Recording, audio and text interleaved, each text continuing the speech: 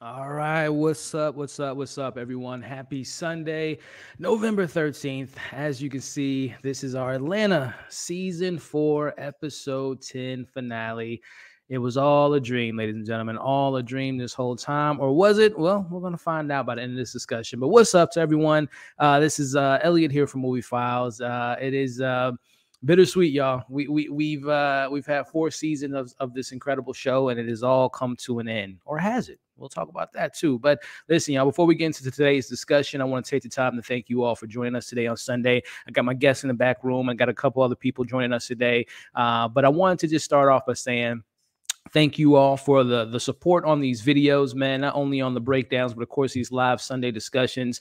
The guests I'm going to have on are covering the show as well, and they do a fantastic job. So I can't thank them enough for continuing to push the conversation, to get this show out there more, because I know it's lost a little bit of momentum the last few years. But I want to thank the creators that's been covering this. Thank you all for supporting these videos, and more or less too, thanking the creators for bringing us Atlanta for these last 4 years, man. It's more than 4 years, 4 seasons, I should say. But the show's was my favorite, man, and I'm gonna miss it. But hey, we got this discussion to talk about, and we'll get into all the favorite moments, favorite characters, and all our great discussion that we'll have for you all. But hey, with all that being said, like, share, leave your thoughts in live chat, and more importantly, support these creators that I'm gonna bring on to today's stream. But with all that, let me bring in my first guest. who's in the back room, who's been killing it with this past week. I know he's been super busy with his live streams, live discussions for a pretty big film this week. And I know he has this show he's going to have later today. So this man's constantly busy. So I say all that to say this. I appreciate him joining us today because I know he has a million things going on. And it means a lot that he's here talking about Atlanta. I'm talking about my man, one and only Brandon from Just My Opinion Reviews. What's up, man? Hello, sir. How you doing, man? How you doing? Doing good, bro. How's the how's the mental space, man? I know you've been covering some stuff these last few days and been killing it, bro. How you doing? Is the question.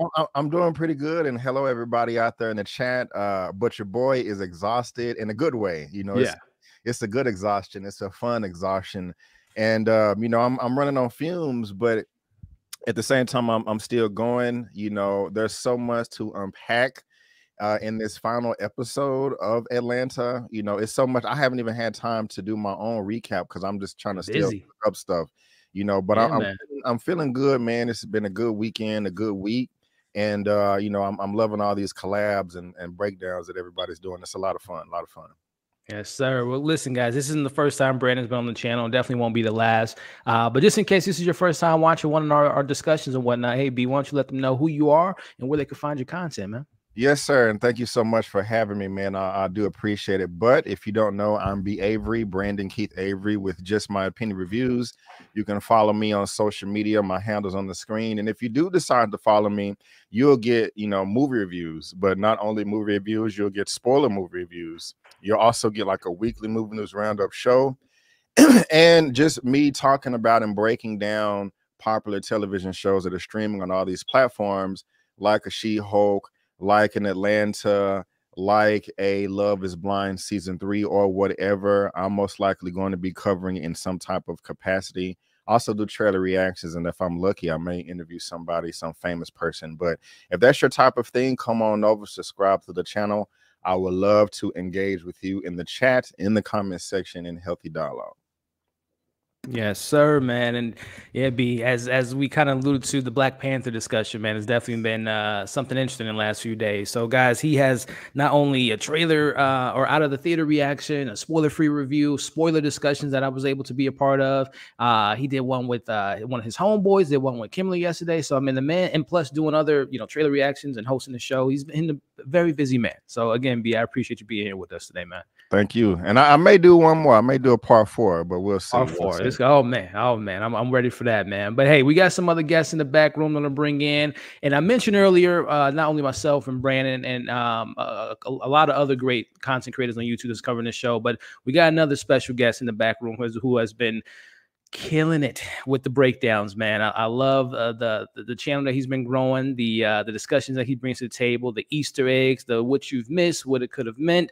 This man here was on the channel a few weeks ago, and I had to hit him up to bring him back for this finale. I'm talking about my man, 9 Nerd Yards. What's happening, man? Are you muted or am I muted? Oh, there he is. There he is. What's up, y'all? I'm sorry I'm late. On, man? No worries. Hey, I was running late, brother. How you doing today? Take my pink Maserati into the shop, you know. Of course. It was getting some wear and tear, but thanks for having me on, guys. Really appreciate it. And yeah, I'm actually on that hashtag Judy is thick. Oh yeah, I see that. Judy thick right there. Yeah. We'll get into Miss Judy. Nah, man, it's so good to see you back, man. So excited to have you on and talk about this episode and have all our fun discussions. But before we introduce our other guests and get to today's topics, why don't you introduce yourself, just in case people don't know who you are, my friend? Oh yeah, I'm 9 Nerd Yards. You can find me on YouTube. I do Atlanta breakdowns, and I'm running quite behind on them, so you may see me uploading a lot more on my channel. And if you want to hit me up, you can follow me on Twitter, Instagram, and I also have a great community on Discord, and we're still talking about Atlanta over there too. So yeah, listen, man, we'll probably be in the description. Yes, definitely, man. We're waiting for those reviews. We know they're coming, man. We know that they gotta be cooked well, like DeMarcus's sushi shop. So we know they're coming, man. And when they are, we don't support them and like them and share them. So I can't wait for them. So they may be a little hotter than room temperature, but there you go, bro. You know, and doing it and rolling it with no gloves Yeah, on. So shout out to got my Nine, hands in man. that. His links will definitely be in the description. But we got another guest that joined us a few weeks ago and has been here ever since. And I'm so glad to have him back to talk about this finale, get his thoughts on this was a dream, if it was real, if Judge Judy is thick. My man Tyrion joining us again. What's up, brother? What's going on? Hey, man. Back again. I can't believe this is the end. Like, literally, I thought, like, when this episode was airing, I thought of every type of goodbye song I could think of, or every type of farewell song popped into my head with this episode. And I was like, this is crazy. You know, when you get attached to something, you know, you don't want to let it go, especially if it's that good. Yep. And this is definitely one of those shows that, you know, you wish could go on forever, but you know, everybody has to move on, has to do other things, and the cast, you know, has a bunch of different other things going on, so maybe they can't be held into doing this, which is probably why I believe they probably pushed out this season instead of waiting to release it next year. Right. Which I'm glad they did at the end of the day, but it's definitely going to be a missed series for sure. It's definitely going to be one of those shows, and you look back years from now, it's like, wow, why didn't this show get the kind of praise that it did then? It's probably gonna be one of the people that come around later and say, wow, this show was phenomenal. We'll see, man. We'll see what time give us. And hey, it might be another little spin-off or maybe a one-off or a movie. We'll see, man. But Tyrion, why don't you, you joined us last few weeks, and if just in case people are tuning in for the first time, why don't you introduce yourself and let them know where they can find your content, man? All right, my name is Torian Rain Reloaded. I have a YouTube channel, Torian Rain Reloaded. You can follow me on here. You can also follow me on Twitter at Torian Rain Reloaded, as well as Instagram at Torian_Rain. I do 3 videos a day, Monday through Friday. Friday I do 2, and a live stream. And on Saturday and Sunday I do 1 video at 10 a.m. Eastern Standard Time. Yes, sir. Yes, sir. And I'm just kind of curious because I know we talked about it briefly last week, and I know Brandon's thoughts on the film, but I'm just curious, starting with you now. Did you get a chance to see Black Panther recently over the weekend? I did. I went on Thursday, and I mean, I'm going to drop a review or probably do like a live discussion, but I mean, it's I'm right here. It hit all the spots for me. I had a little bit of some complaints on some things, but I think overall, good stuff. Good stuff. Everyone should go watch that thing. Hey, I'm excited for that live, bro. Tyrion, man, did you get a chance to check out the Marvel's Black Panther? Yeah, I saw it on Thursday. I saw it with 2 different groups. I saw one group on Thursday, then I saw it with another group last night. Okay. I had, you know, it was like a roller coaster ride for me. Like, it had its high moments and it had its low moments as well. Then I had to like really sit there and think and contemplate like what Ryan Coogler had to deal with such, you know, such a limited amount of time, considering a real issue just happened to occur with the, you know, star of his movie, and having to rework it, and then learning about what he originally had planned as far as the script and the story goes. And then that would have been very interesting to see, but, you know, unforeseen circumstances. But like I said, I wouldn't say it wasn't bad, but it wasn't great either. It's like falling right in that middle area. For me, I still hold the first one in very high regard. For me, like that's what I said in my review. I hold the first one up here, like that's a standard to me. But after watching the movie a second time, I have a theory of what they could possibly do with the third film, and if executed properly, this thing might actually rival possibly Endgame. Okay. And I know Brandon did like a marathon of reviews. Like every time something came up in my notifications, it said just my opinion reviews. Yes, Black Panther non-spoiler. Then another one. Just my opinion. And another one. Black Panther spoiler part 2. Just my opinion. Man. It was like you was doing a marathon, and now you're talking about possibly doing another one. And that's it attached. It's content, and it's attaching itself to the algorithm. And what was so impressive too is he had, obviously he had a couple different streams, but he had different people on, different perspectives. So that was really dope. Yeah, thank you guys. I was gonna give my theory, but then I saw someone in the comments said, "Please don't put any spoilers," so I can't give my theory on the stream. Understood. But trust me, I think that I don't know if anyone else had the same theory as me, But you know what? I'll just save it for afterwards. Okay, we'll talk afterwards for sure. Get your thoughts on that. And Brandon, we got another guest in the back room. I'm gonna bring in here in a second. But Brandon, I mean, I know you've been talking about it at nauseum, and you're gonna have another stream. But any brief thoughts after 4 streams, seen it a couple different times? How are you feeling about it on this Sunday? Is it still where it was the other day? It's still a positive rating. I'm still ironclad stuck with my 6.5 out of 10. Gotcha. It was some great things about the movie that I did enjoy. It just didn't reach its full potential, unfortunately. For sure. And it got banned in China. Yeah, it got banned a couple. Crazy. That's crazy. Yeah, that's crazy. That's crazy. Wow. For what? Why did it get banned in China? Because of that short LGBT. We can't. I was gonna say we can't say it because someone's gonna say in chat no spoilers. Yeah. I won't say who it was. It was an LGBTQ thing, which was so We saw more. Basically, I'll put it like this. Late to this season. I'll put it like this: the same reason that Eternals got banned in China is the same reason Black Panther: Wakanda Forever got banned in China. Yep. I'll just leave it there. And real quick, I may be mistaken, but this may be the first time I've been on with you, man. But my apologies, Brandon, Tyreen. This is Nine. I think we were on for a little bit together last stream that I was on, but it may have been like a quick high and buys. But maybe I want to get on one of those extended streams with you because I'm getting my thoughts together. So invite me on. There you go. Well, listen, man, we got the homie in the back room, and I'm so excited to hear her thoughts on this episode. She wasn't able to join us last week, but she was in the chat letting us know her thoughts, and very excited to hear her thoughts on this episode. The homie Tyra's in the building, y'all. What's going on, Tyra? Struggle Reviews TV. How we doing? I'm good. It's so final. Everybody here. Yeah, we had to come together, man. It's the finale. This is the end of an era, Tyra. It's the end of an era. How you doing today? I'm a little stuffy, but I'm here. I was like, I'm not missing this. We go do this. I'm not missing this. This is it. We won't have an opportunity to talk about this together again. So I wasn't missing this.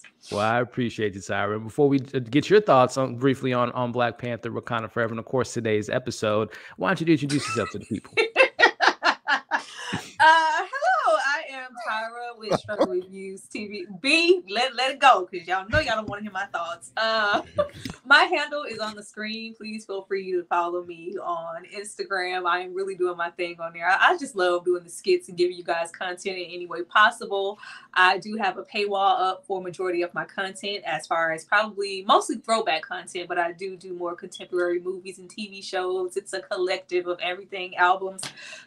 Just come over and check me out and leave a comment and tell me if B or Elliot sent you. Well, hey, I gotta ask, Tyra. I know you got a chance to see the film, and I know you're gonna have probably a breakdown on the channel in the coming days. But just briefly, coming out of the film, I'm referring to Wakanda Forever, which, funny enough, this show actually alluded to it in season 3, and it's funny how it came out in the same week. But right. How did you feel about Black Panther before we get into today's topics? I don't really have anything good to say about it. It's a nice looking film.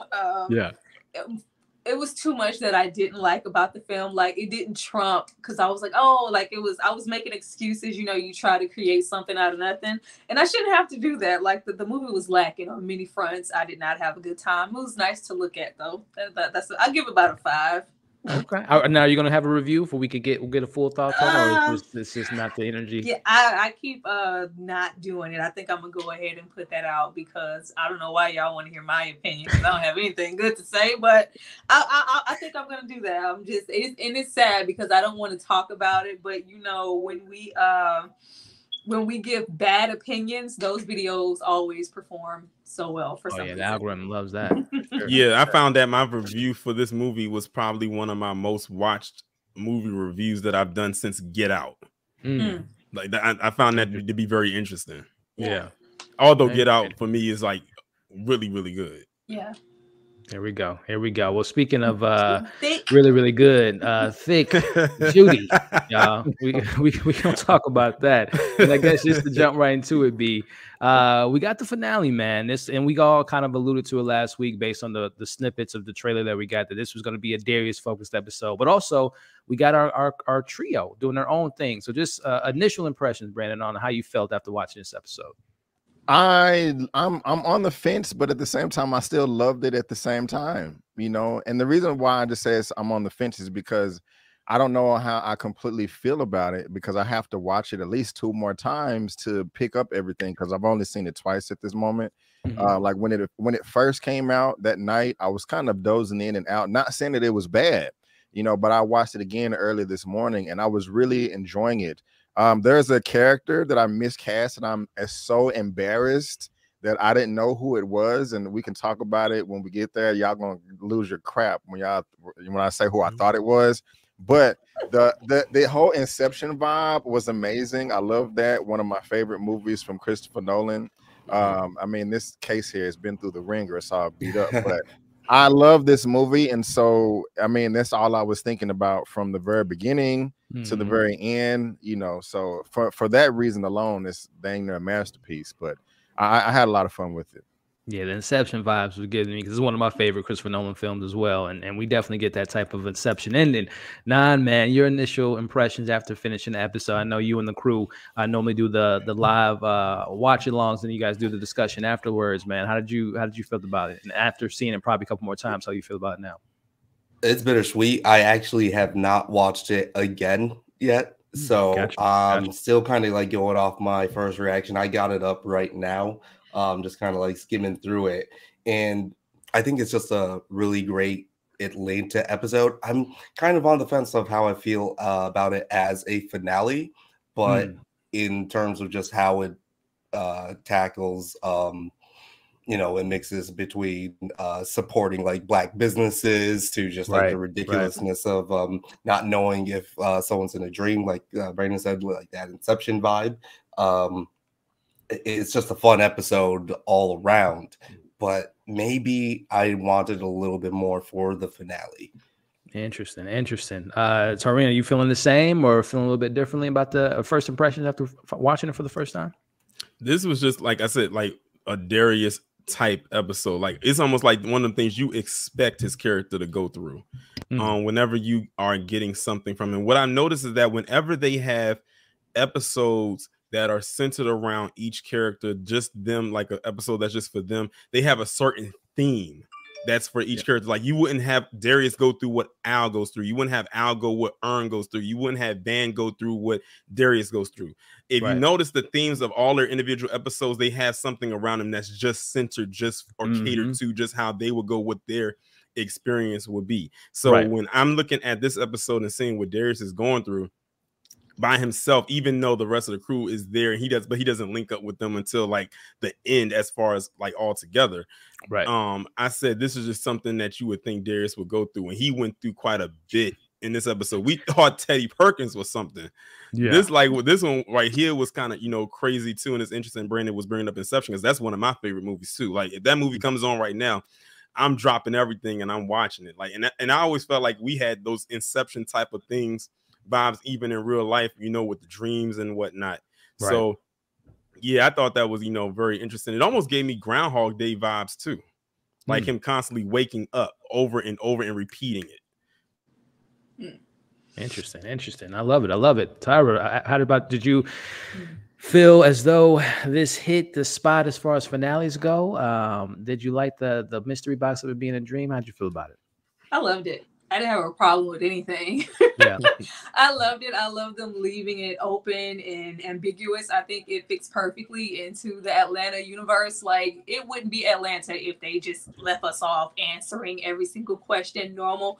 And I think it kind of gave me like those throwback loved or hated. Like I think I saw like Sopranos down in the comments, or you know, Saint Elsewhere, shows like Dallas, Twin Peaks, just to leave it. Remember Roseanne when they hit the lottery, and it was like that. It's like it leaves it open for discussion. Like I think it leaves a lot of layers for us to unfold and talk about on and on, you know, way beyond the show, instead of just answering everything and we're left, you know, just completely fulfilled with everything. I don't think that would have been Atlanta style. I loved everything here. I didn't have a problem with anything.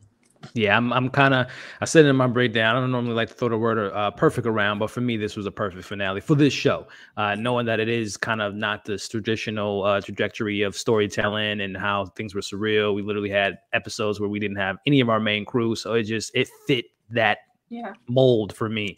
And plus, on top of it, it gave us everything that Atlanta is also known for: comedy, hilarious moments, outrageous characters like London, emotional moments with Darius and his family, and then just seeing the crew together and just that and then ending it the way it did. It just hit on so many points. It's layered. Like I bet you out of all 5 of us, everybody walked away with something completely 100%. different. Yep.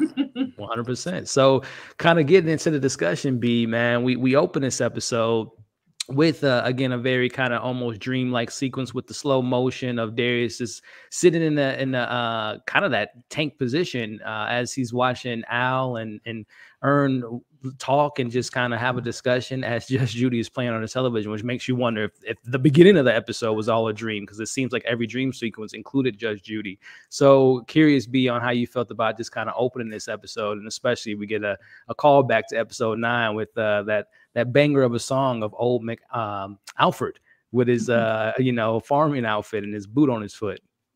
Well, yeah, man. I love the opening just for the fact that we got to see that they're all together. And, Van popped up a little later on, and I was kind of hoping like, oh, we got Darius, we got to Earn, we got Al, we got Paperboy. So I was happy with the opening, just hoping that, Van will pop up later, as she did. Yeah, but with the title of the episode, it was all a dream, and the hit opening like this with him, listening to, his music with his headphones on, you knew something was up, that it was going to be some type of twist. And at this point, I still don't know I don't know what was real and what's not real. I'm still trying to piece that together, but I like the mystery.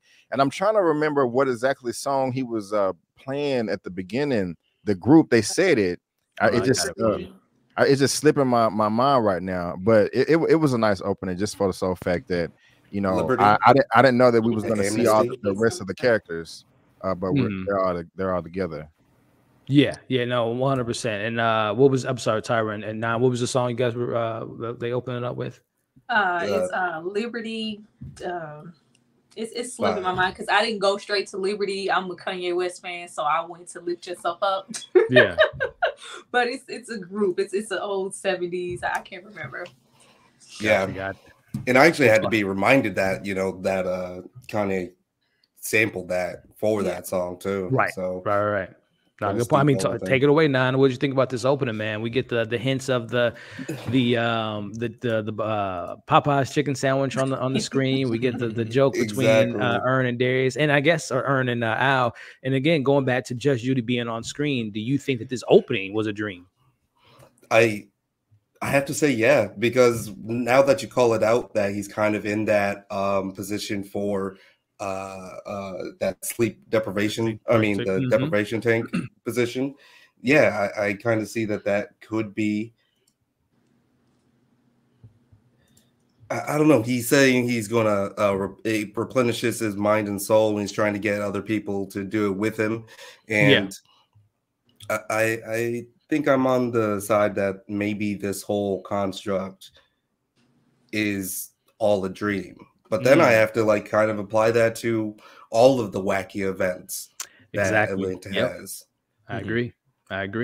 I totally agree, and definitely gonna get into that a little bit later because I'm totally on the same wavelength as Nine there. That whenever we did get these crazy, obscure, invisible cars, Teddy Perkins solo bottle episodes, that could have been him in one of his depth sections. So, Torian, man, did you think that this opening alluded to us being initially in a dream, or it was reality? And the reason that going back to a dream later, the reason he had the chicken sandwich, because in reality, and we all know sometimes when you watch something, when you go to sleep, that's like the first thing you dream about. But your thoughts on this opening, and did you like the song that Earn gave to Al with the old Mick Al song?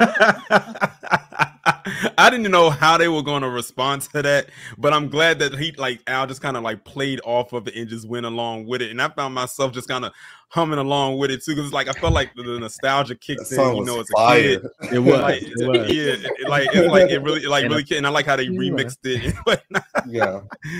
Because I said that's just something. I said this is something that we. I just said that's just something that we do. We'll take something that's like a little nursery rhyme and add our own little mix to it, Yeah. And it's crazy because it's crazy because it's interesting how songs like that or nursery rhymes actually get sampled in songs a lot, and you're listening to it, and it's like, oh wait, I know that song. So I thought that was very, and it's crazy because how they did it on the spot. Like it Right. wasn't something that was written down. It was on the spot off of the dome, and they just kind of went with it. But yeah, And as far as like the sorry to cut you off, but because we know that Al is recording songs in like 60 seconds flat or 2 minutes. Lil Wayne in the early 2000s. He's going quick off of it. Yeah, but as far as like the dream sequence goes, it's like at first it's like when it kind of starts off, you don't know if he's in a dream or if this is reality for him or not. And that's just all attested like how it's written, how the episode is shot.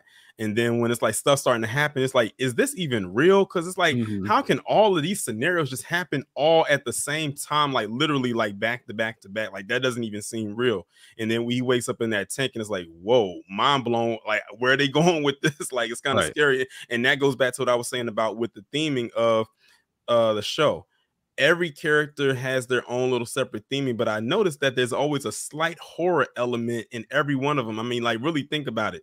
Like Van with her episode with Mr. Chocolate, that was kind of scary in its own self. Al in the woods with them hogs, and Darius with Teddy Perkins. That goes without saying. So it's like it literally like it almost like when they're by themselves, something horrific or something traumatic is going on with them somehow. And I guess that's their way of saying we're trying to do the balance of comedy and suspense at the same time. Right. And I'm seeing people bringing up Westworld or Black Mirror. Tyra, your thoughts on this opening? And I guess just a question I have for you, if you have done it or you plan on doing it based on this episode, going to one of those depth sets, is that something you already booked for next weekend? Hell no. Absolutely not. I have no desire to do any of that.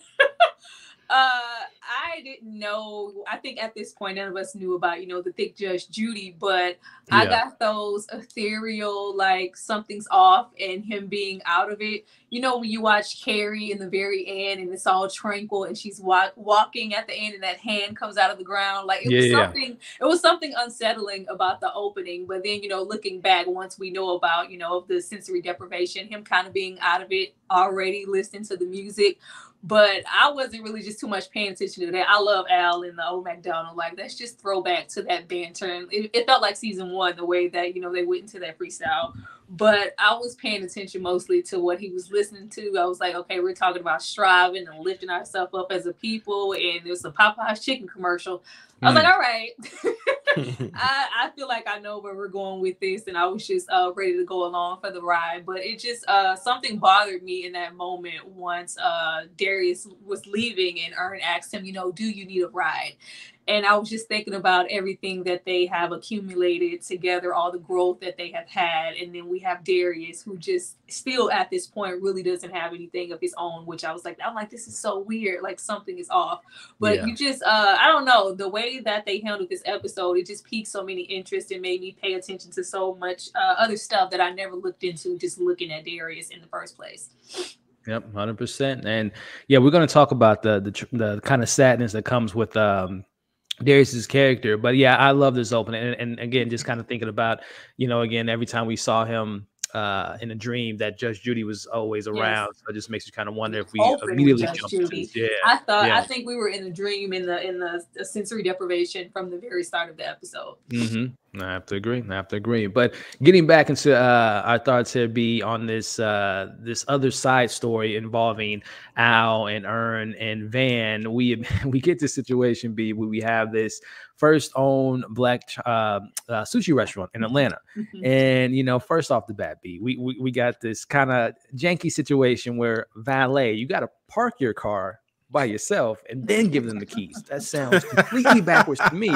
But hey, I'm not a sushi owner. But your thoughts be on this setup here, as well as just curious on if you had any thoughts on who Van's friend was that helped invest. Is it Candace? Is it, I said in my video, maybe Alexander Skarsgård, who lost the Baby Shark movie, is like, I need to invest in some Black-owned businesses to get back in the good graces of the folks out there. But your thoughts on just that banter and them getting into this sushi restaurant. Yeah, man. I thought it was hilarious, and I'm still trying to decide who the mysterious friend was that invested in the restaurant. But what was funny to me is the beginning of the episode started out great, and everybody had a great attitude. The camera was panning up, looking at Ern and Al, and they just seemed like they was in such a good mood and open.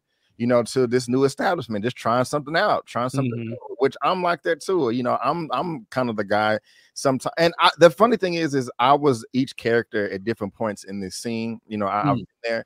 But I'm just like, hey, let's give it a try. And look, he got his chest up. Al does, just, you know, happy. But he's like, it's just funny how they started so high, and you know, every 30 seconds a new reveal will come up of just how much of a hole in the wall this place was, and going down all the way to the bathroom. And so he's like, yeah, I mean, you know, okay, this is new.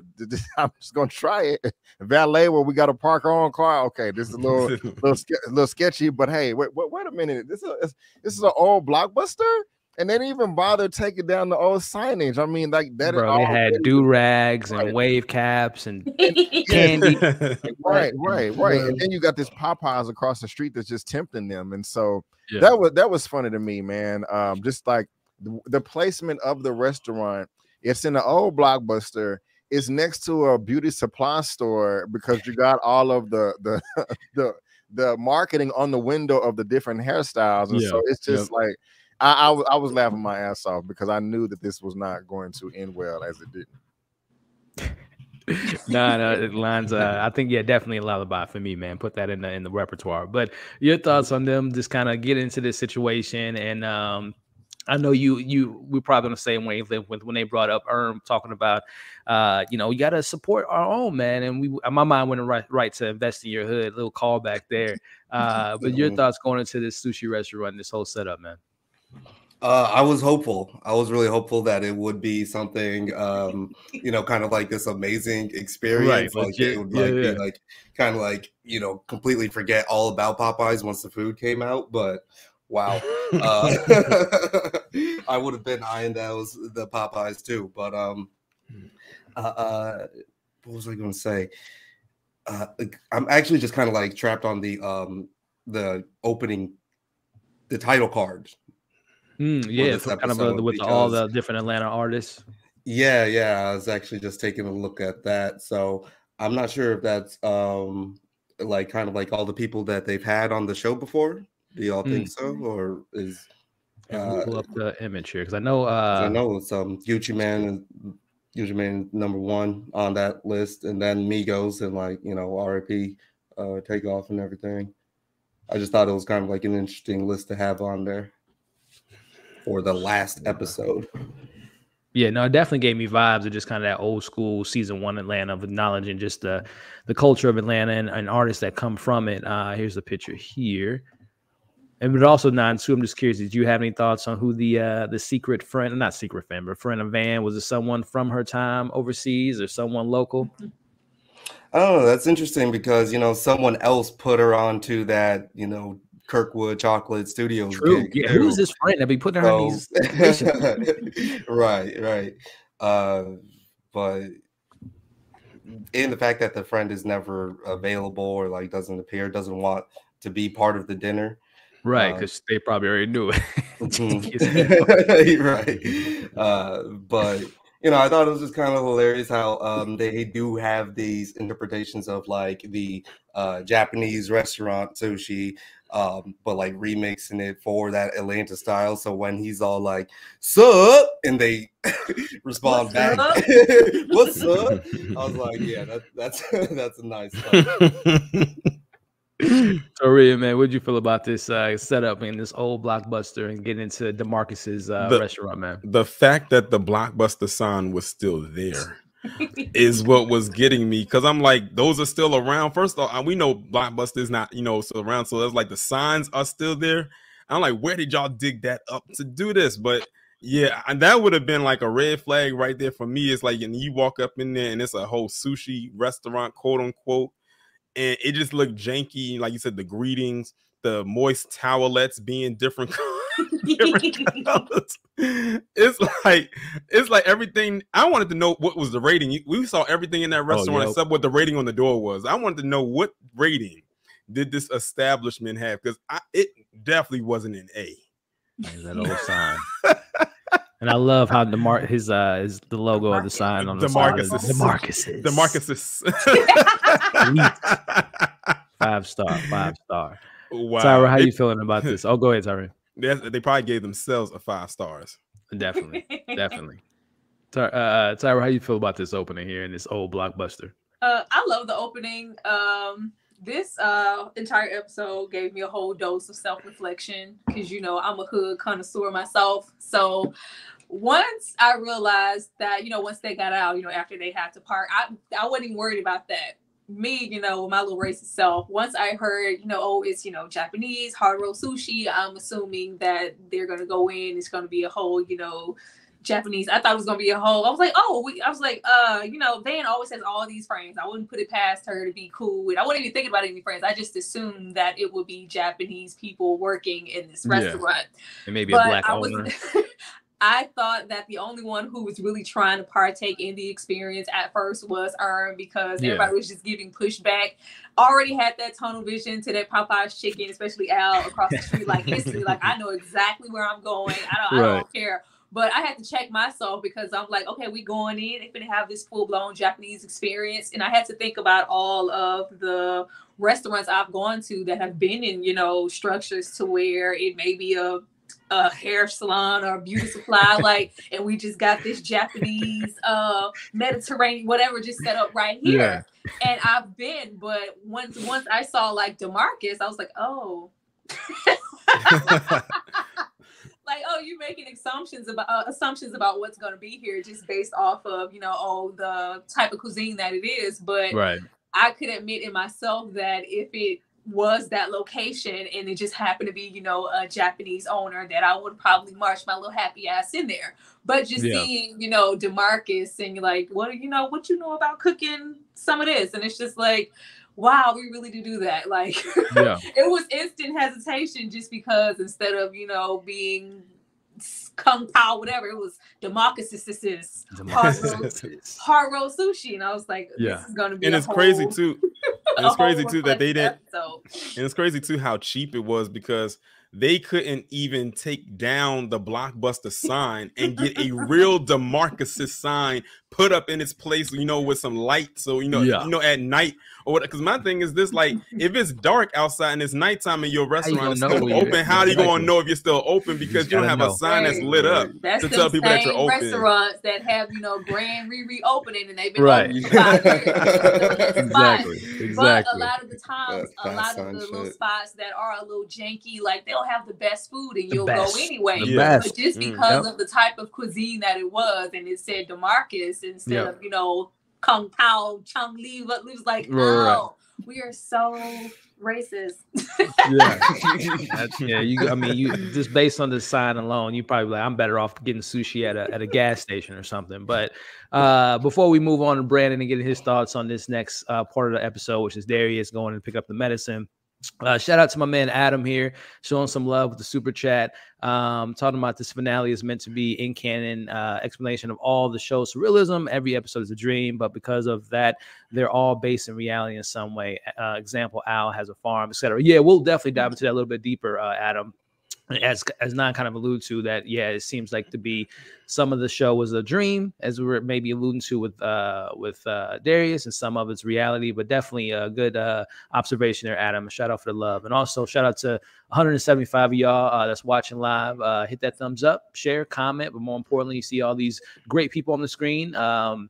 Excluding myself, my man Brandon, Nine, Tarian, as well as Tyra. Definitely do some a favor and show them some love by subscribing. So, B-Man, we're now getting into the dream portion, if we want to call it that, with our man Darius here, picking up some medicine, bro. And you hear his brother, well, at that point, we don't know who it is. He's picking up medicine, and we get introduced to someone that I immediately knew who it was because I used to watch that show back in the day growing up.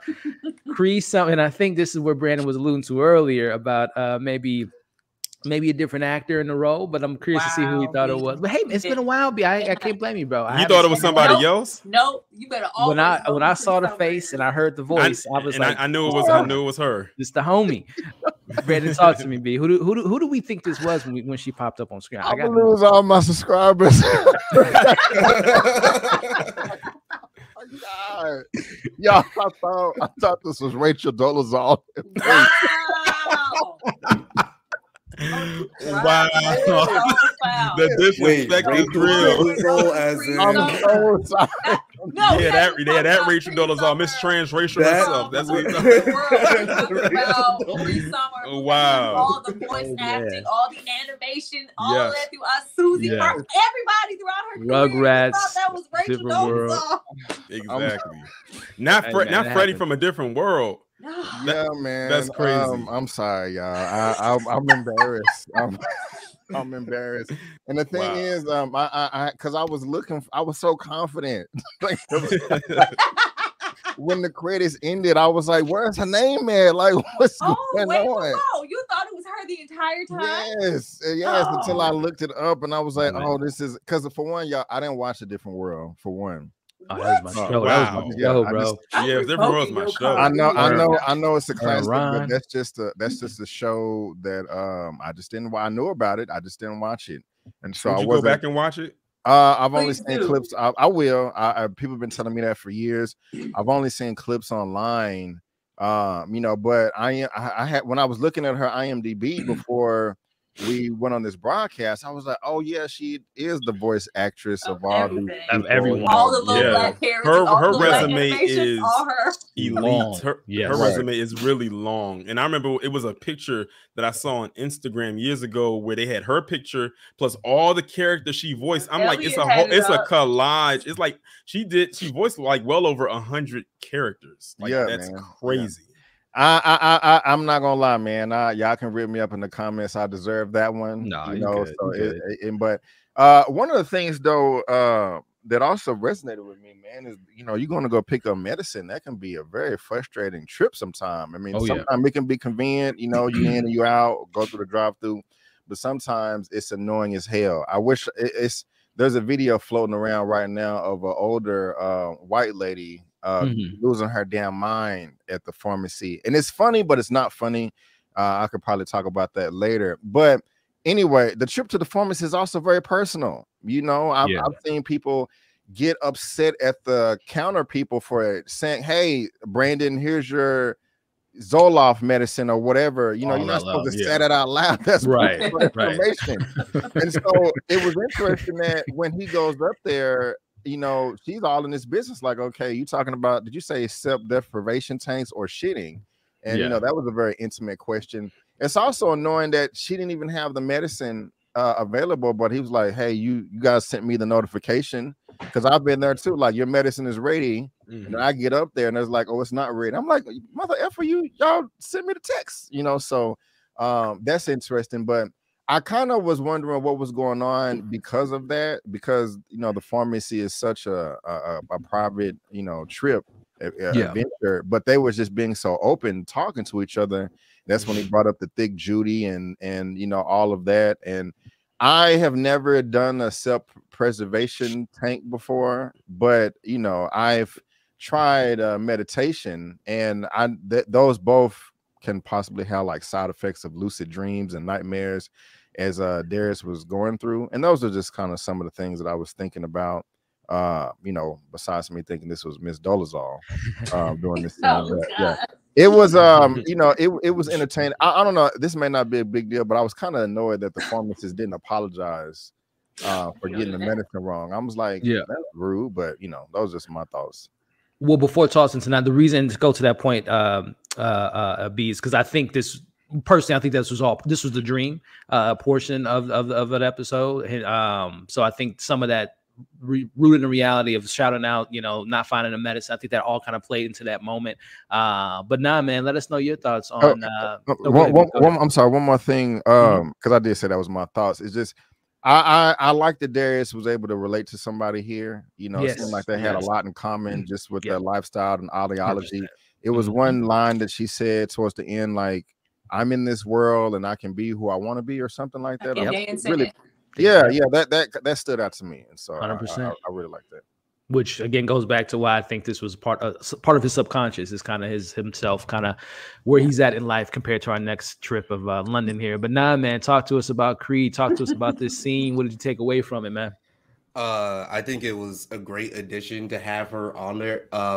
Just because there's a lot of like different like subtext that you can take from that, with both of their characters being so, oh yeah, man, she was in a bunch of stuff. Oh yeah.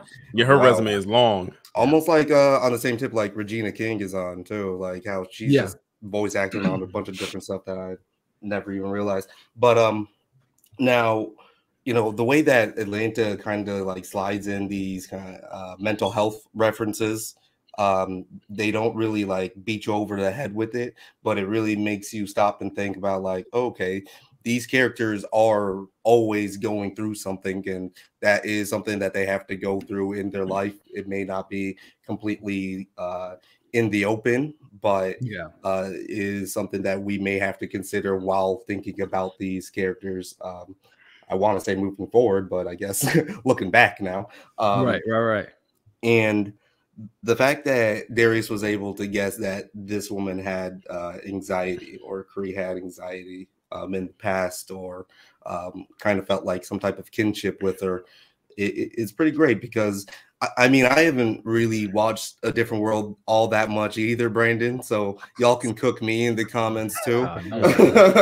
But what is going on now? This feels like a dream. But yeah, y'all can cook me. But you know, even just like the reference of like a different world, like, are we in a different world right now? Like, is that part of the Darius like split subconscious thing? Is their kinship with one another reminiscent of like her role on A Different World?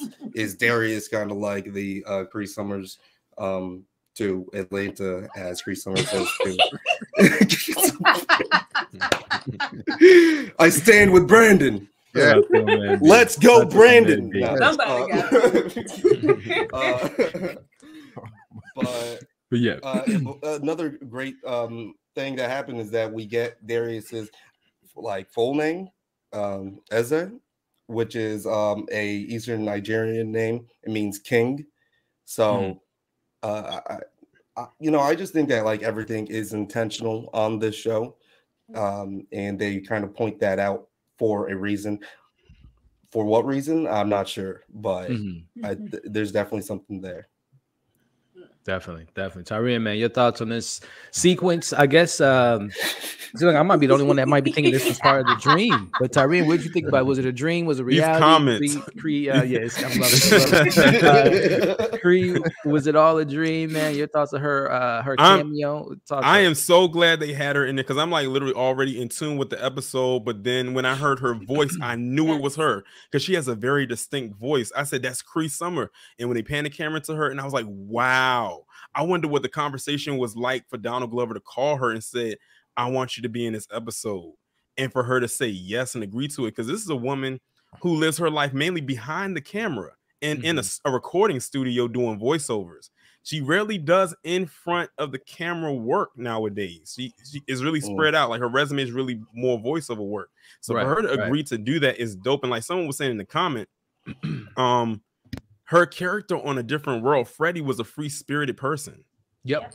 And just like Darius is. So I thought that was interesting to have them come together and have this conversation. And I love that there was no like extra things to it. You didn't really have to kind of like dive completely deep into it. It was like listening to a therapist talk to a person in therapy, because he was able to relate to her. And like, you know, y'all was saying, this is one of the first times where you hear Darius actually sit and relate to someone on his level, because Darius is like usually always the oddball. So to have him talk to and communicate with someone who could relate back to him without making him seem like he's weird or he's, you know, out there or crazy, that was a very interesting thing to see. And I thought what was dope was after he had his medicine, he's on his way out the door, and then he basically comes back. I forgot what he said to her. Yeah, the beautiful spirit. Yeah, the beautiful spirit. And she said the same thing back to him. I thought that was so good. I thought that this whole scene for me was probably the best scene in the show, that actually made me realize, wow, it's moments like this that makes me realize how much I'm going to miss this show. I'm not even going to lie. A third tear almost came down my face just in this scene alone. It was so deep. I was so wrapped in this scene, because it was so grounded. Right. It wasn't a lot of extra stuff going on. it was just like you was just there, and it was like almost like a one-note scene, and you just needed it for this right here because of what happened before and what was about to happen. Well said. Well said. Tyra, talk to me. Cree on the screen here, blessing us with her presence. Your thoughts about this scene? And Tyra got the Freddie hair too, because that's how Freddie wore hair in a different world. Let's go ahead and call that. Yeah, it's snap. Hold on. Man. Let's get this. Let's get this excited to see her. Like, I kind of left the show for a second because I was like, oh my God, it's Freddie. It's Freddie. I was like leaving because like Tyrene said, you rarely see her, you know, in her full form. She's always I follow her on Instagram. I know she's so dope. And just for them to pick her of all people to kind of find that kindred spirit within Darius. If you watch A Different World, you too. Recommend it. You will really see all the validation as to why they will pick her above anybody to say we need to put her here. Like 100%. Freddie or just Creed, and it's like, and it's almost like life imitating art with her. It's like Freddie was just this character that she was portraying on A Different World. A lot of essence of Freddie in general is kind of like her. She was playing herself. So just that free spirited and me watching her just kind of being that oddball on A Different World. Like you just saw so many similarities in the fact that they just saw something in each other. Like I was with Tyrone. I was like, when he said like, oh, you're such a beautiful spirit, I was like, all her life. Oh my God, all her life. I was so excited and so happy to see her and happy to see him finally like have a real moment. And it was so brief. Like, I'm like, man, I wish we could.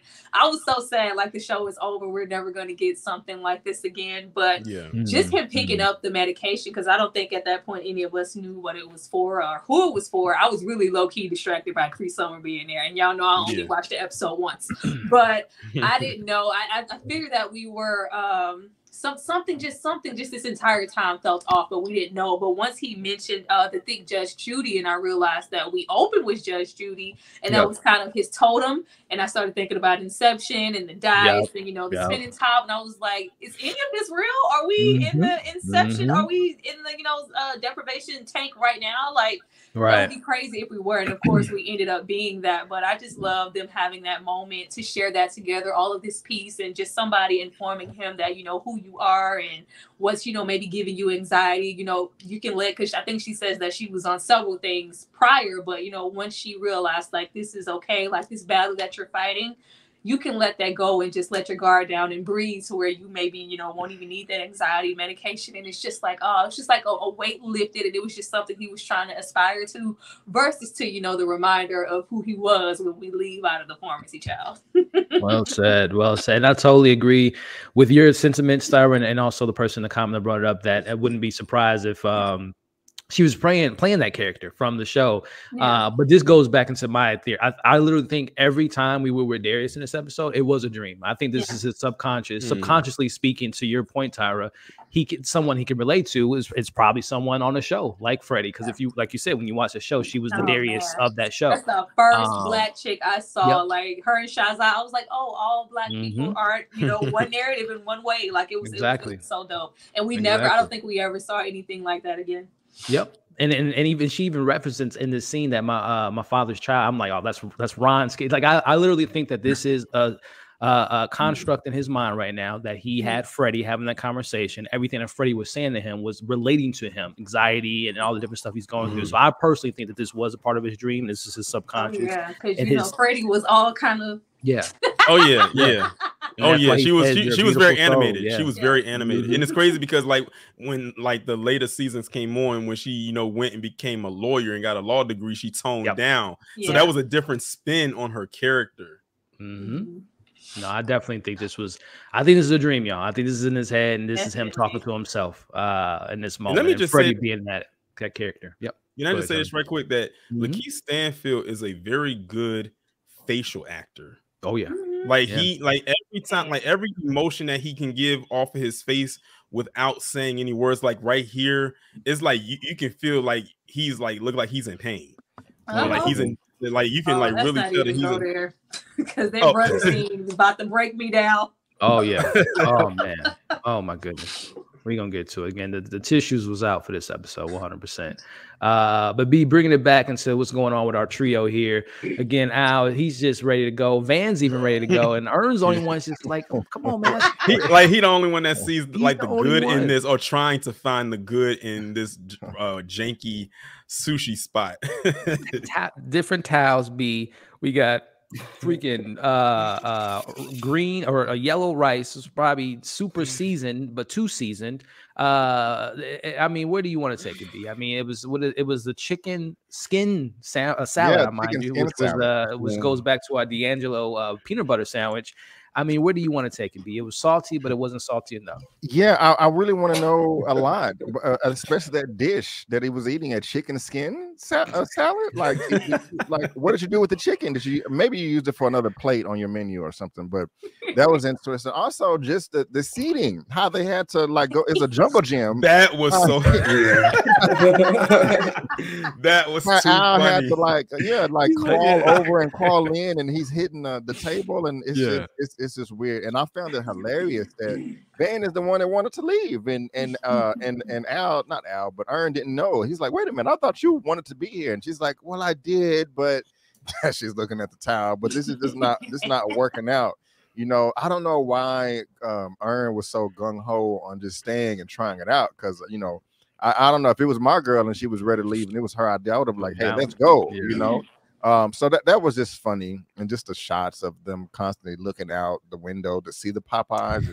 You know, this she's like, that's why I Set away from like we go to Away from the window. that's why I face the other way. You It's know? like the pot of gold at the end of the rainbow. It was when he kicked the table, man. That's when That part had me cracking loud, up. Like That part had me dying.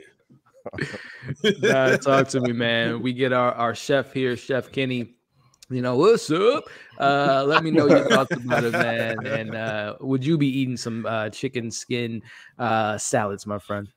You know what? On the stream the other day, we actually had the Popeyes. People were making their own chicken skin and peanut butter sandwiches. And you know what? We reviewed them as a pass. It was fun, but pass. But on the point of that whole setup, I think that is like actually set up like a Blockbuster inside too. Like, 100%. If you notice, they even got like a candy like rack, which I'm not sure what restaurant has like a candy rack for you to just grab like stuff to go like that. That's who was.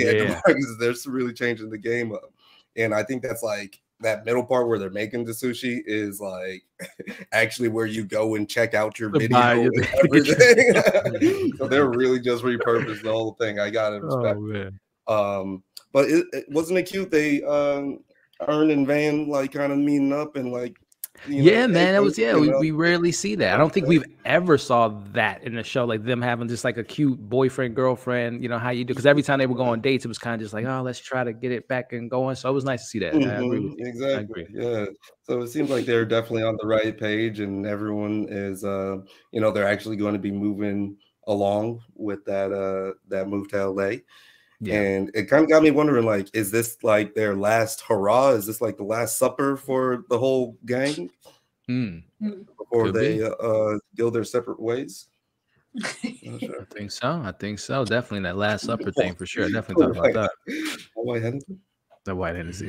Toria, man, your thoughts on just the setup, the situation, the food, the dishes, the entrees they're giving, man. Like I said, I'm still stuck on Al constantly hitting his foot on his leg on that table. And I think what made it even funnier was because every time he did it, it was a wide shot. It wasn't a close shot. So that made it even funnier for me, because it's like every time he hit his leg on the table, all you heard was a ding. Like I thought that was just interesting how funny that was to me, of him struggling to get into that table. And it was an awkward setup. Like, who sets up like tables like that? Like, to have to crawl in there, like crawl over and then crawl under, like that was a lot. They was doing a lot. And I'm like, Al, I'm looking at Al. I said, Van and Ern, you know, they were able to get in with a little bit of ease, but Al got this boot on and he got to like lift up, and it was a whole process for him to get in. And every time he came on to get in, he kept hitting his leg on the table to get into the table. But I thought that was fun. That whole scene was like literally the whole comedic relief for me of the entire episode. Yeah, same here. I loved all the stuff there. Tyra, talk to me about what stood out to you going back to meeting Kenny, to the food being served. Everything here was so amazing. Like, I took a double meaning away from the whole DeMarcus Hard Sushi, like with every little small thing, because it was so many perspectives that you could have looked at it from. Because as soon as they got there, there's this, I just thought about us, you know, as a people, as a culture, there's always this pressure to support, you know, Black owned businesses. Like, we gotta support, like, you know, we have to support each other, even if, you know, it's not the best business, you know, some things is subpar, you know, it's all kind of, it's just like, well, but we Black, like and it's like, no, we should be able to still, you know, support Black businesses, all about still getting, you know, quality service, you know, not like, oh, I thought they stay open till, you know, oh, so they open at 9, or they're not back yet, I guess we gotta wait till 12, they on break, like, you know, we should still, you know, have expectations. But I just thought about, because I love eating, I love food. Yes, I would have been chowing down on the chicken skin salad. I would have tried the poisonous blowfish and everything. Like, I tried a little bit of everything. But I just think about, because I always love to take my kids and us to try to have, you know, different experiences and, you know, just get engulfed in a lot of different cultures. But I was thinking about, because we looking around like, all right, they got do-rags, they got wave grease, wave brushes, juices, hot chips, candy. And it was just like, oh, like this whole setup, it's just, I was looking at it like, oh, they need to get out of here. This is, you know, a poor business. But once they're scooting and getting in, I'm like, this setup is just strange. It's so crazy. But I thought about, you know, how many restaurants I've been into to where it was just like, you know, if it was anybody else's restaurant, would it be strange or crazy? I was like, I probably would have went, oh, this is different. Or just, you know, just going to a lot of Japanese restaurants in general. A lot of times they do have, you know, separate entities like stores where you can purchase different, you know, Japanese culture, merchandise, jewelry, fans, and just all kind of stuff. But here you have, you know, DeMarcus's, and he's selling, you know, this is for, you know, my people. This is for Black people. I'm not selling, you know, any Japanese fans, or I'm selling, you know, what I know is some nail polish, it's some do-rag. So it was so many things to take away, to where you could look at stuff and go like, oh, this is inappropriate. This is a little ghetto. This is, you know, this is not a good dining experience. Or you could take it and go, this would, if this was, you know, anybody else and they were presented it in, you know, in their way, in their culture, and it wasn't, you know, what's up, then, you know, it would be like, oh, this is nice, this is so different. Oh, look, in this side, you know, they're selling different, you know, juices, you know, from their culture. This is so cool. But, you know, just on the outside looking at it initially, I was like, if they don't get up and go get some chicken and just leave it alone, because clearly you guys are not having the best experience. But I had to think, like, was the food just that bad? I don't know. I would have maybe tried a hot sake Hennessy, you know. I would have tried it. Like, was it that bad, or were y'all just, you know, just so enticed? I want some Popeye's chicken. This isn't what I want right now, especially not, you know, from who it's being served from. I mean, that makes me wonder, Ty. Would you go to a white owned soul food restaurant? Would you Damn. I'll try it. Like, I'll try it, but I just know those thoughts that we have when it's, you know, culture, or if it's a certain type of food, but it's a certain type of person, you know, behind the restaurant or behind, you know, the chef. It's just like, or you see, like, I know a lot of times, especially with us and, you know, fried chicken, and we see, you know, somebody other than, you know, a Black person, like, what you know about cooking some fried chicken? What they do back there? So we tired, and it's okay. Everybody's tired. Z ain't going to that white owned soul food restaurant. Torian, bringing it back to you, man, and getting back to our boy Darius here. And also, before we even get to that, because this is the talk about funny, this was a hilarious moment for me. But shout out to all 240 y'all watching, thumbs up, share, all that good stuff. Torian, this character here, man, had me rolling. I would have loved to have gotten this character maybe popped up somewhere in one of the previous episodes, because she just fits so perfectly in this world. And when you think about craziness, chaotic, and you know, just everything you could think of, I'm talking about the one and only London, my friend, who's in here lit as hell, drinking her vodka. Oh my goodness, take it away, Tara. I don't know if you want to talk about her. She was already She was already on 100. Bump going from 0 to 100. Look at that. Look at that. I mean, the face tells it all right there. Yeah. like when she had came up and just started like, Darius. Yes. I was cracking up the entire time in this whole scene. And this is when I knew this had to be a dream. Yes. When I said this definitely couldn't be real. This was not real whatsoever. At first it seemed real, but then as it progressed in this scene, I said, oh yeah, this is definitely a dream without the shadow of a doubt, because it's no way that this could actually happen. If this actually happened with somebody, that's one hell of a story to tell, but I would need some undeniable proof that this actually did happen. But this whole thing right here was insane. Like, from the time she spotted him to the time she ran off and left him with the gun, he's like, where are you going? Oh shit, I got the gun. Like that whole thing was like crazy. But yeah, London, she wasn't playing with a full deck. Yeah. Atlanta yet again has proven us they have some of the best one-off side obscure characters, from our boy from Can't Trust These Back Holes to this obviously the Mr. Chocolate. I mean, they just have some of the best obscure left field characters. Tyra, talk to me about this woman who I knew who London was when she pulled up listening to FNF, and I'm like, okay, I know exactly who she is. You know, what kind of swag she bringing us. But Tyra, from her talking to Darius in the car to her walking the line, taking the cop's gun. I mean, where do you want to go with this character here?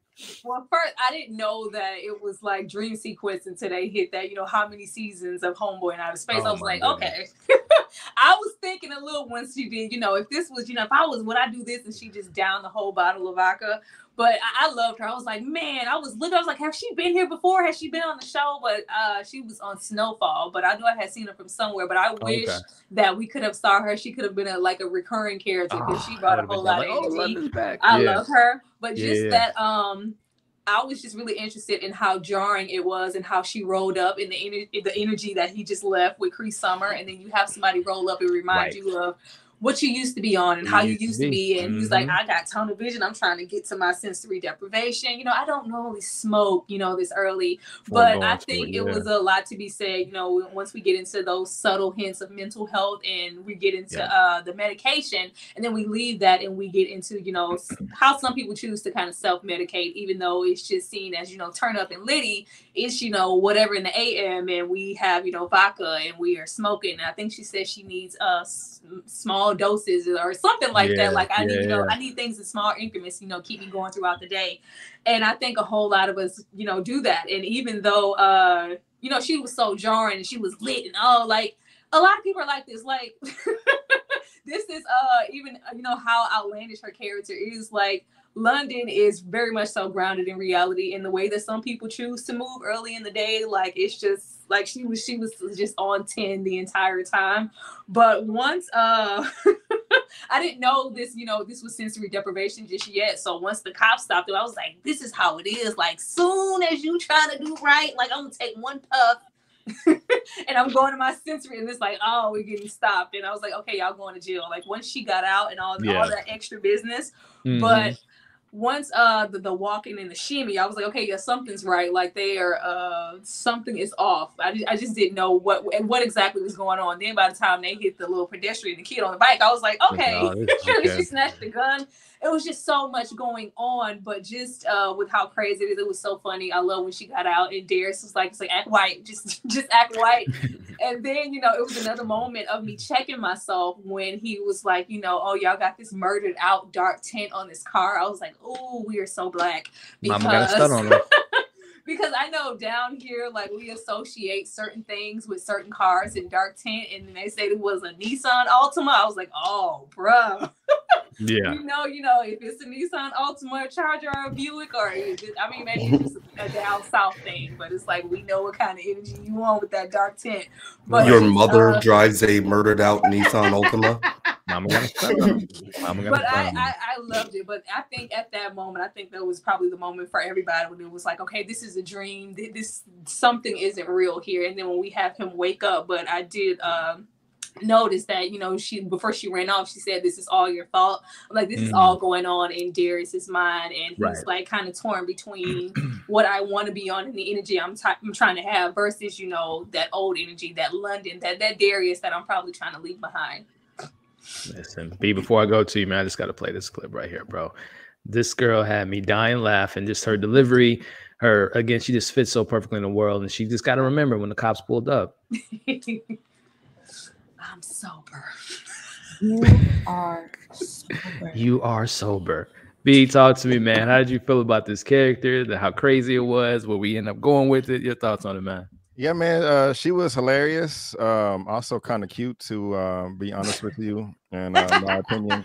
But what I found was interesting is when she was like, I always love and hate the conversation like, "Oh, where you been? You been a stranger?" It's like, no, you been a stranger. I hit you up 2 months ago, and oh, you know, I change my number every once in a while. And it's funny that because he said that go back to the old days to email or something like that. And he's like, I left those days behind. And she's like, you know what? But what I got out of this, for one, is with it being the season finale, it's the end, and we're wrapping up with Darius, of how he's just trying to find his peace, how he's just trying to do right by him and do what's best for him, you know. But temptation or your past always tries to come up and, you know, snatch you back. Because while London does seem like a lot of fun, does seem like a person that you definitely would want to hang out with, she doesn't seem like somebody I could be around all the time, you know, maybe on the weekend or once a month or something like that, because, you know, she was about to get this dude caught up, you know, not saying that I'm a perfect angel over here, you know, but, you know, Darius was trying to keep it moving. And she's like, no, you know, get in my car, you know, stay down here with me. Those are just kind of the vibes I got. It's also what I was thinking of immediately is, this is why I never ride with people. Like sometimes I would rather walk than ride in somebody else's car unless it's freezing cold outside or raining or something like that. And I don't know how far of a walk he had with his appointment, but I was just like, oh no, don't get in the car. This is what's going to happen. And as soon as he got in the car, she got the alcohol, the beer bottle, the weed, and, you know, ain't nothing wrong with that. I'm just saying, I mean, I got to be in control of it myself. I can't be in the passenger seat. But I knew that it was a dream when she pulled the gun, because that made no sense. I was impressed like he was when she, you know, like talked herself out, but you just gonna grab the gun, run over somebody, and then leave the car. Like, this is crazy. And that was a cute little shimmy or whatever that both of y'all did. Tyler and London, you know. But it was hilarious, man. And I'm glad that he woke up from that nightmare, because it was a nightmare. Oh man. Especially, when you pick up the gun and you got the cops there. I mean, your life's on the line at that point. Now, I wonder how many takes it took them to film that scene. I know they probably broke character so many times. Yeah, 100%. And before we get to my man, shout out to Rich here, Darius, which is an acronym for AI program, the artificial realness inside us. Love it. Yeah, that came from the Twitter account. You talk about wilding out. They were crazy, man. Yeah. I was like, okay. You think they know that, like, we're all theorizing about the simulation theory and just 100%. Trying to, you know, they were 100%. They were definitely getting at us. But yeah, I mean, London, she's way too gangster for me, to be honest. Like, I really could not, especially when she said, email me like the underground days. Like, wow. You got to change your phone every couple of months. Like, nah, I'm not rolling with you like that. And then the other thing, when she says that she is not microdosing, but macrodosing. Yeah, she was macrodosing all morning, which is, I don't know what that means. That's just more than a regular dose that she's been doing all morning. So, no, that means instead of just taking, you know, like, oh, I'm going to save everything for the end of the day. Like, no, I'm going to, you know, smoke some weed and drink or whatever else, pop whatever in small doses the entire day. No, because she said that would be microdosing. She said she's been macro dosing, which is like the other way around. Like, that means I'm taking big doses all morning. Oh, I thought it was a good way of saying micro. But yeah, that gave me that she's just a bit too gangster for me. So but I loved her style. Like, I don't know if this is like just someone from Darius's past that we just, I guess I never really considered like who Darius really be with like throughout the whole series when he's not with the fellas and he's going off into these other little adventures that we know that he does. He may just have this whole other crew that he fucks with. So I thought that was interesting. I agree with you, man. And speaking of interesting, Torian, what do you think about the break tea room where they give you tea to take a break and talk about tea in the tea room as we break out of this dream sequence? I thought it was interesting how you went from him being in this dark room in this tank in this water, and he's waking up and you going in this bright, quiet, small space. Like, it's like, what a change that was right there. And I don't know if it was the first time or the second time when he yelled. I think it was the second time when he yelled, right? It was the first when he woke up. The first yelled in the chamber. Yeah. When he yelled, the part, the one that got him kicked out is when he.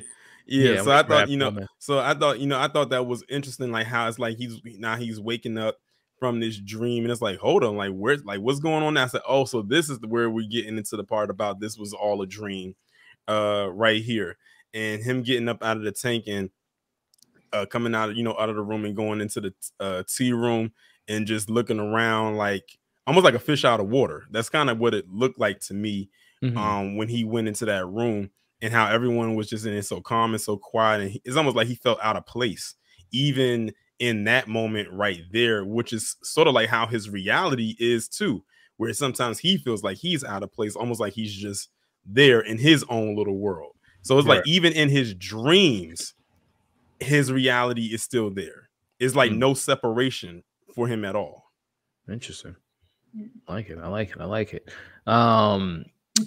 Tyra, I think you mentioned it earlier, and I think this is where the episode just kind of hit me on another emotional level, which is when we actually go to his brother's house, and he says, and we get the little hints of, "Hey, can I hug you?" Yeah, man, I can't get any sicker. And he's walking in there, and he has his favorite dish from being from Nigeria, and they just having a conversation, and it reminded me so much of Woods when Al's heard his mom in the background, and she's kind of fading off in the back. Tyra, that moment there, like I said, got to me. How did it get to you? It got to me a whole lot, and a lot of stuff don't get to me. It got to me a whole lot. I didn't know, those good old subscribers, they come down in the comments and connect all kind of dots. I didn't know exactly what was going on because I knew that there was some awkwardness, and it seemed like there was some distance to be had because I think this episode was doing a lot because once we had a whole wake up and he gets thrown out, all the tea in the tea room, it still feels unnatural and like we're under, but it's like he just woke up and got thrown out. Are we in reality? Why is he jumping over a fence to go to his brother? But it's Darius. He would probably walk. You just really don't know.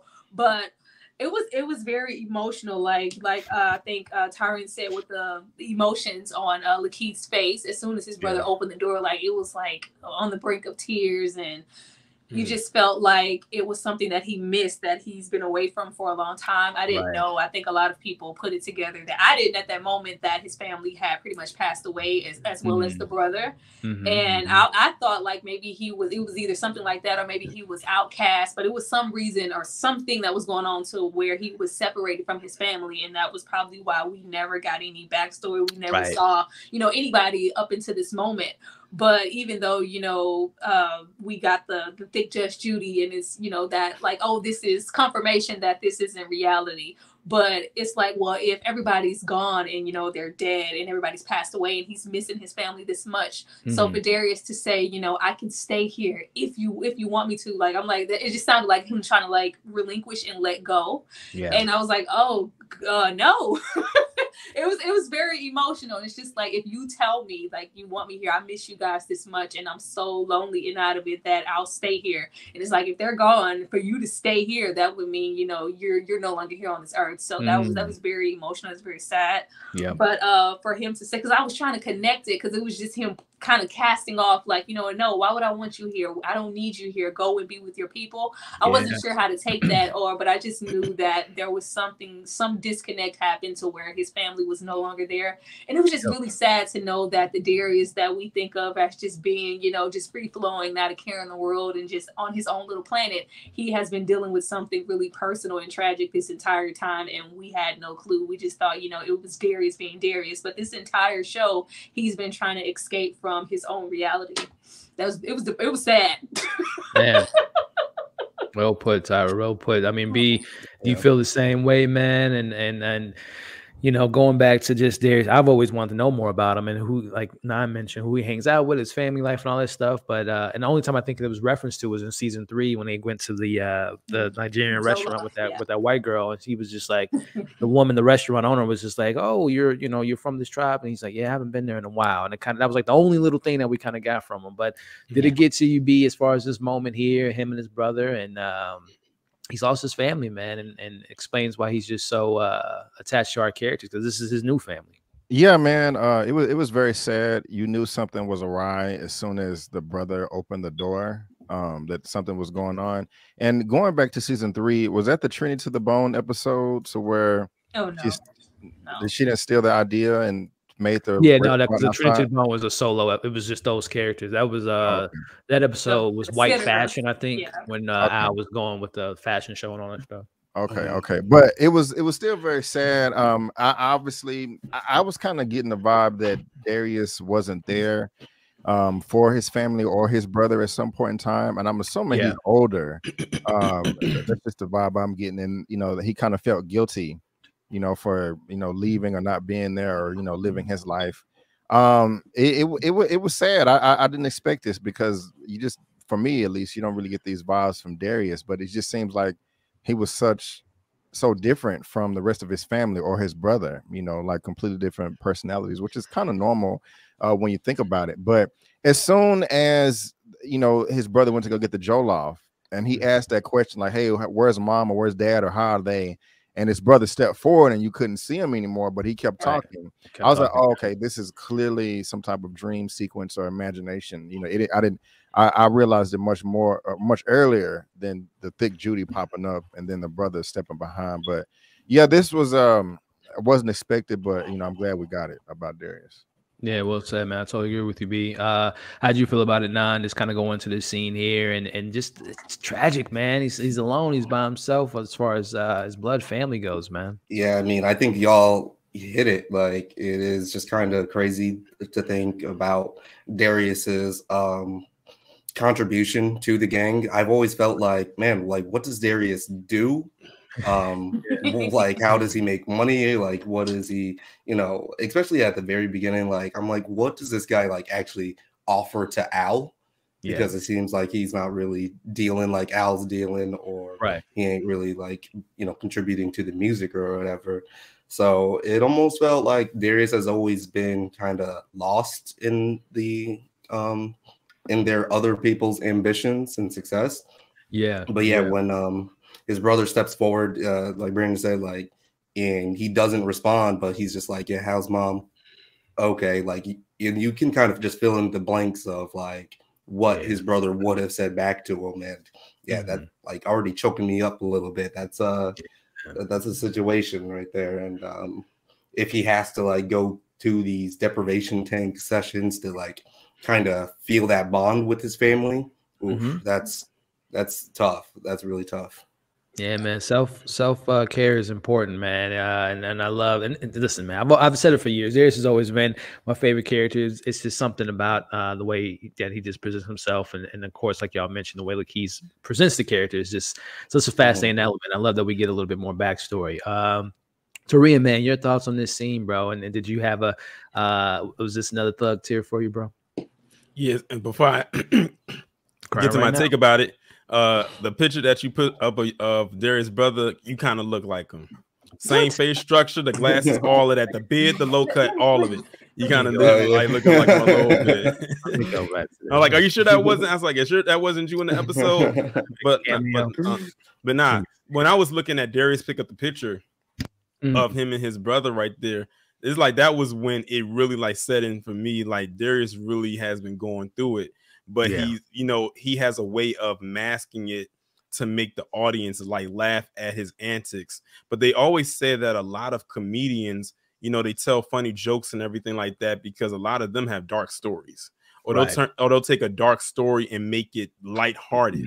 Like when if you like really dissect a lot of the jokes that comedians tell, some of that stuff is really dark. Like, you know, but they'll tell it in a very lighthearted way. So it's almost like, you know, Darius throughout the series has always been a huge comedic relief, even though every character has their own funny moments in their own way. But his was like a nonstop type of funny thing. But then when you get to this episode and it's like it's the last episode and it kind of hits that halt button and it's making you realize, wow, there was a lot of layers to Darius's character that we didn't realize until the end.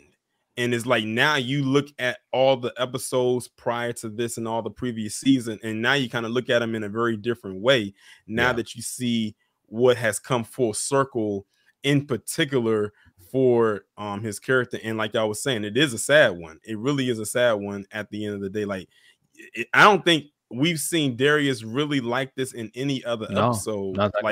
This one, he wasn't being the Darius that we all have come to know and see throughout this series. Like, this was like, he was almost like a different, like a shell of himself.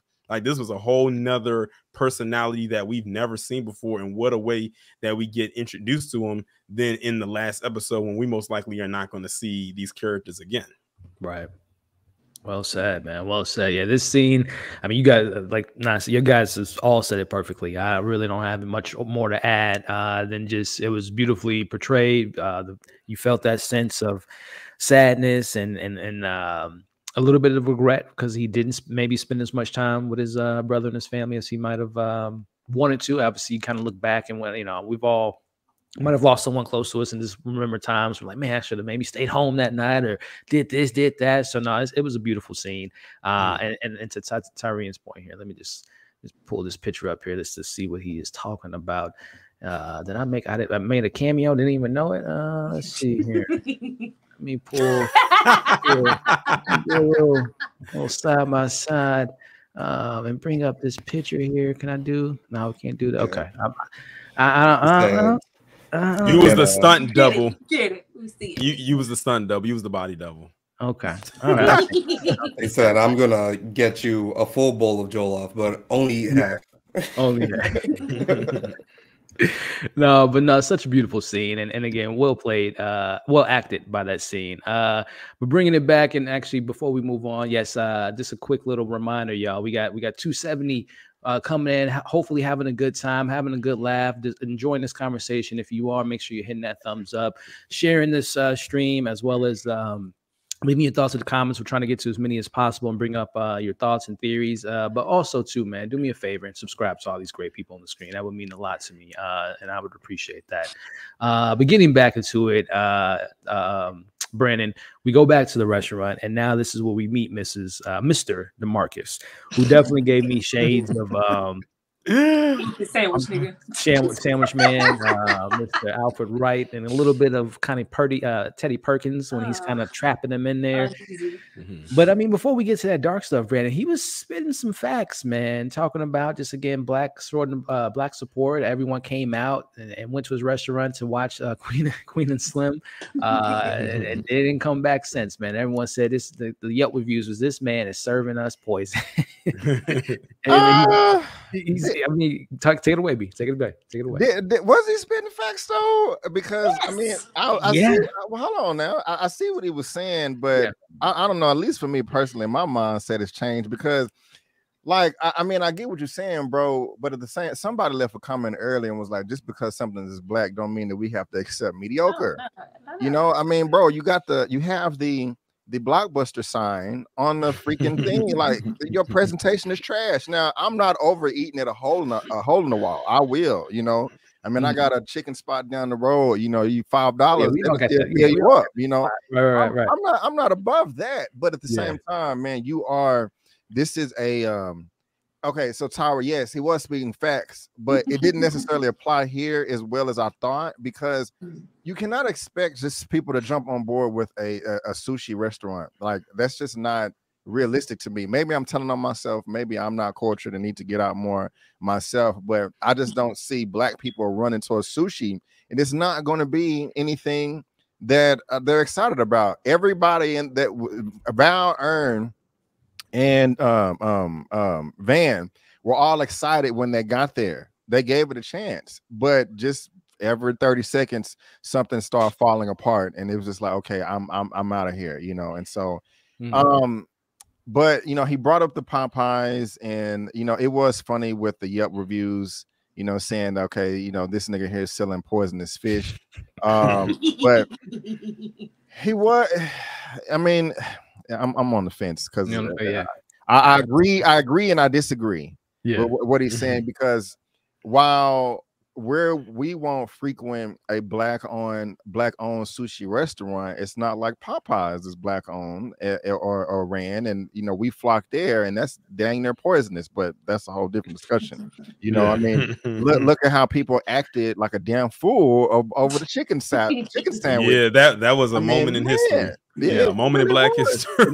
Not a good one. I'm not gonna, you know, throw black people on the bus. I'm not finna give the whole "we got to do better" speech, because I don't agree with that. But still, it still wasn't like, it wasn't a good look, you know. And so I don't know, man. And I was also like, okay, who is this guy? Like, where has he popped up before? He just seems familiar. He was really sensitive about his ish, you know, and he was trying to be authentic, talking about, hey, you didn't know that you're supposed to serve the fish this way, and you know, cut it this way, and bare hands. And if I was a yellow person, an Asian person, you wouldn't have any complaints. No issue. Well, right. You know, but at the same time, your establishment is whack. And they gave it a chance though. They didn't, I don't think they went in there just talking trash, you know. So I'm back and forth with it.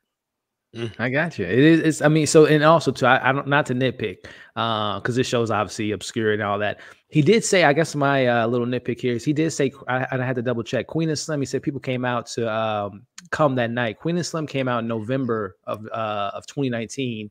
And in this episode, we know that Darius' phone showed that it was September 28th. So the film wasn't even out yet. So again, and that's my only critique about this scene, is the timing of everything when he was referred to was a little bit off. But going back to the facts that me and Tyra, I think, referring to as he's talking about, you know, y'all going to Popeyes thinking that it's a black-owned successful business, but it's actually owned by an Italian man, you know, and then this is the individual, I can't think of his name right now, but this is actually the owner of Popeyes. So when we think we're supporting, you know, these fast food joints, especially like a Popeyes, not knowing who's behind the wheel. But nah, man, taking us away, man. What do you think about this scene with Mr. DeMarcus? Brilliant. Completely brilliant. Yeah. Because I mean he knows it's trash though, because if a bunch of people come to your restaurant and then 15 minutes later y'all are empty, then y'all got bigger problems than just like, oh, people need to change their frame of mind, because your shit's trash by popular vote. And also, the thing about the blowfish is that apparently, like, when motherfuckers make blowfish, the chef is supposed to always take that first bite. Yeah. They're supposed to take that first bite in front of everybody. So, good point. You know, let's not escalate it to the point where you're not going to take a bite, but also you're going to be like, lock the doors. Like hold on. Yeah. But I'm definitely going to Popeyes too. And I don't think anybody really in the black community is like, you know, when they go to Popeyes, it's like, oh, I'm supporting a black business. I don't think like Popeyes is on that level. No one's thinking about it on that level. You're right.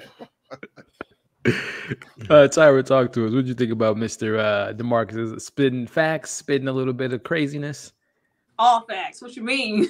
It was all facts. I love this whole situation. Like, it was something to take away from everything. I'm never going to take away and say the dining experience was perfect, because there's no way in hell I need to go to the local gas station across and the street to the bathroom. Like, how was your trip to the bathroom? It was far, nigga. Like, it's not in the restaurant. This isn't, you know, there's a lot of shortcomings here. But it did not take away from what he said. Like, I don't think that anybody was just in a rush to just engulf in that entire experience. They wanted some Popeye's chicken. And even though you can say, like, oh, we know that this isn't, you know, a black business, getting into that, you know, that sensory deprivation, that advertisement, like, if y'all go watch my video, I got the lady, you know, hey, this is Louisiana. Like, you feel like you know, you associate it with a Black business or a Black person. You know, it's New Orleans, and they put the, you know, the Black lady in the commercial, and they know the market audience that they are selling it to. So even though you know who's behind it, or, you know, the founder, the business, the owner, you associate, you know, that particular chicken with Blackness. Even, you know, you like, you know, I know it's gonna slap. Like, I like, nah, it's not like that. Like, I love when he was like, New Jersey, they went to New Jersey, like they're not, you know, taking that money, divesting it back into the community. Like, they went off, married, you know, white women, and now it's, you know, it's whatever. But I love the whole situation with the delicacy, because, like I said, I love going out, and a lot of times I was with them. I wasn't 100%, because, you know, there is a tendency to over support Black businesses, even if the business is subpar, just because it's Black, and that shouldn't exist. Like get your business up. But at the same time, like, you can't take away from how they were, because I was like, even with everything, like, the service was great. The service, like, they were very attentive. The service was great. And I had to think about times where I've been to, like, try some foreign food, and the chef or whoever may have came out and said, you know, this is a delicacy. You know, when you hear delicacy, you think like, oh, it's something special. I'm getting something, like, this is a great opportunity. But once they said, like, dude is back here, you know, rolling the sushi with his hands, and I'm like, that's how, like that. That's just regular stuff. You go to a restaurant, you naturally, you know, roll sushi with your bare hands, or the fish is at room temperature. So what you are depicting as negatives, like, I'm like, this is the way that food is normally prepped, and you're thinking like, oh, this is cross contamination. It's dirty just because, you know, it's what's up, like, just because it's us, that means it's dirty. You're associating this with being unclean. Like, I love when DeMarcus came out, he was giving all of that crazy, like you said, Teddy Perkins. I instantly went back to, you know, the bus with the whole suit and the bean tie, when he told him, you know, bite this sandwich, and, you know, he was so hostile and so mad. Like, he was so upset at the fact that, you know, I'm so tired of this, I can't keep anybody in here. Like, you guys come in here, you know, when it's beneficial, and you're feeling, you know, that Black nationalism, or I want to support Black businesses. But as soon as I bring out, you know, the delicacy or the blowfish, or, you know, you see a Black chef rolling the sushi with his hands, it's dirty, we're getting out of here, we don't want to eat it. But let it have been anybody else. And then even, you know, to the location, I think what he said, that the finest sushi establishment, and I don't know if he said Japan, Tokyo, somewhere, like, it's in, you know, a seedy area. But you know, I was taught that if you build it, they will come, you know, they'll support. But just because it's me, like, this nigga, so, like, I love the whole like, just because it's me, you're just not, you know, willing to support it. But if it was anybody else, like, hey, we might have this Blockbuster sign up here, but, you know, we might not have the funds right now to get that removed. But, you know, you come, you buy a plate and support, we can get that bad boy down and get DeMarcus, you know, across the letterhead. I'm trying to make strides, but it was it was a lot to be said about the fact that because I think I can't remember exactly what Al said. Like, as soon as they arrive, I think he said something like, if I'm gonna low tier, or if I'm gonna low ball, I'd rather just go over there. And he had even, you know, he hadn't even ate anything yet. So it's already. I don't think they were just in such a rush to get into the way, you know, everybody except for Ern tried, but it's like, if it's subpar and it's not good, even if it is a Black business, we should be afforded to leave. But we still have to look at why, you know, they were in a rush to leave, outside of, you know, the other stuff. Like, y'all still wanted some Popeye's chicken, and you were willing to run over there and go support that coon chicken, as he said, and not, you know, taste it. But when he said lock the door, I was like, that whole maniacal laugh, like, you need some hot sauce. I'm like, you need some hot sauce, brother. Everybody run, everybody get the hell out of here. But I loved it. I love that it just really felt, you know, like a tie-in to I think that was the first episode with Ern on the bus, and, you know, it was. Sandwich. When he was talking to him, it was a lot of callbacks to the first season and the first episode, and I just love how they were tying everything together. But I'm like, one thing can exist without the other. We could still be subpar, support Black businesses, but y'all didn't want to, you know, be in there anyway, because 100%. It was cross-contamination, and what's up, we needed to leave because it wasn't clean. 100%. So, Arian, before we get to you, man, shout out to Jotes with the super chat, and then we got a fan of Tyra here saying, Tyra reviews, what's up? What's up? Some love. What's up? But Arian, man, let me get your thoughts on this, man. How do you feel about Mr. DeMarcus and what he was saying to our characters? Well, first off, kudos to the actor for knowing all of that dialogue. that was a lot of dialogue Such that a he great had to villainous dialogue say, monologue. and the way that he delivered it and the cadence that he spoke was like really on point. So I definitely give my kudos to the actor for even saying that. And I'm looking at this picture right now, and I'm looking through the blur in the background of the employee. He looking like, oh, you better eat that. them eyes is bucking. Like I can see right through the blur. But yeah, in a way, like, you know, he was saying some real things, but he was doing it almost in a guilt way to try to force them to support a business that was mediocre and trying to make them feel bad if they didn't support it, even though they really wanted to go and get that Popeye's chicken. They was fiending for, like, they was foaming at the mouth, and he was, like I said, he was spitting fast, but in a way of making them feel bad if they didn't support the business at the end of the day, even though what he was serving was not good. It didn't look appetizing. It didn't look edible. Like, what was that on that plate? Like, what was that? Like, them though, I was like, ew. I was like, nah, I would have like flipped that plate up and ran up out the door. Yeah. But when he said lock the door, what that reminded me of, and I don't think many people picked up on this, is that we know that he's running a sushi, like a bar, like type of establishment.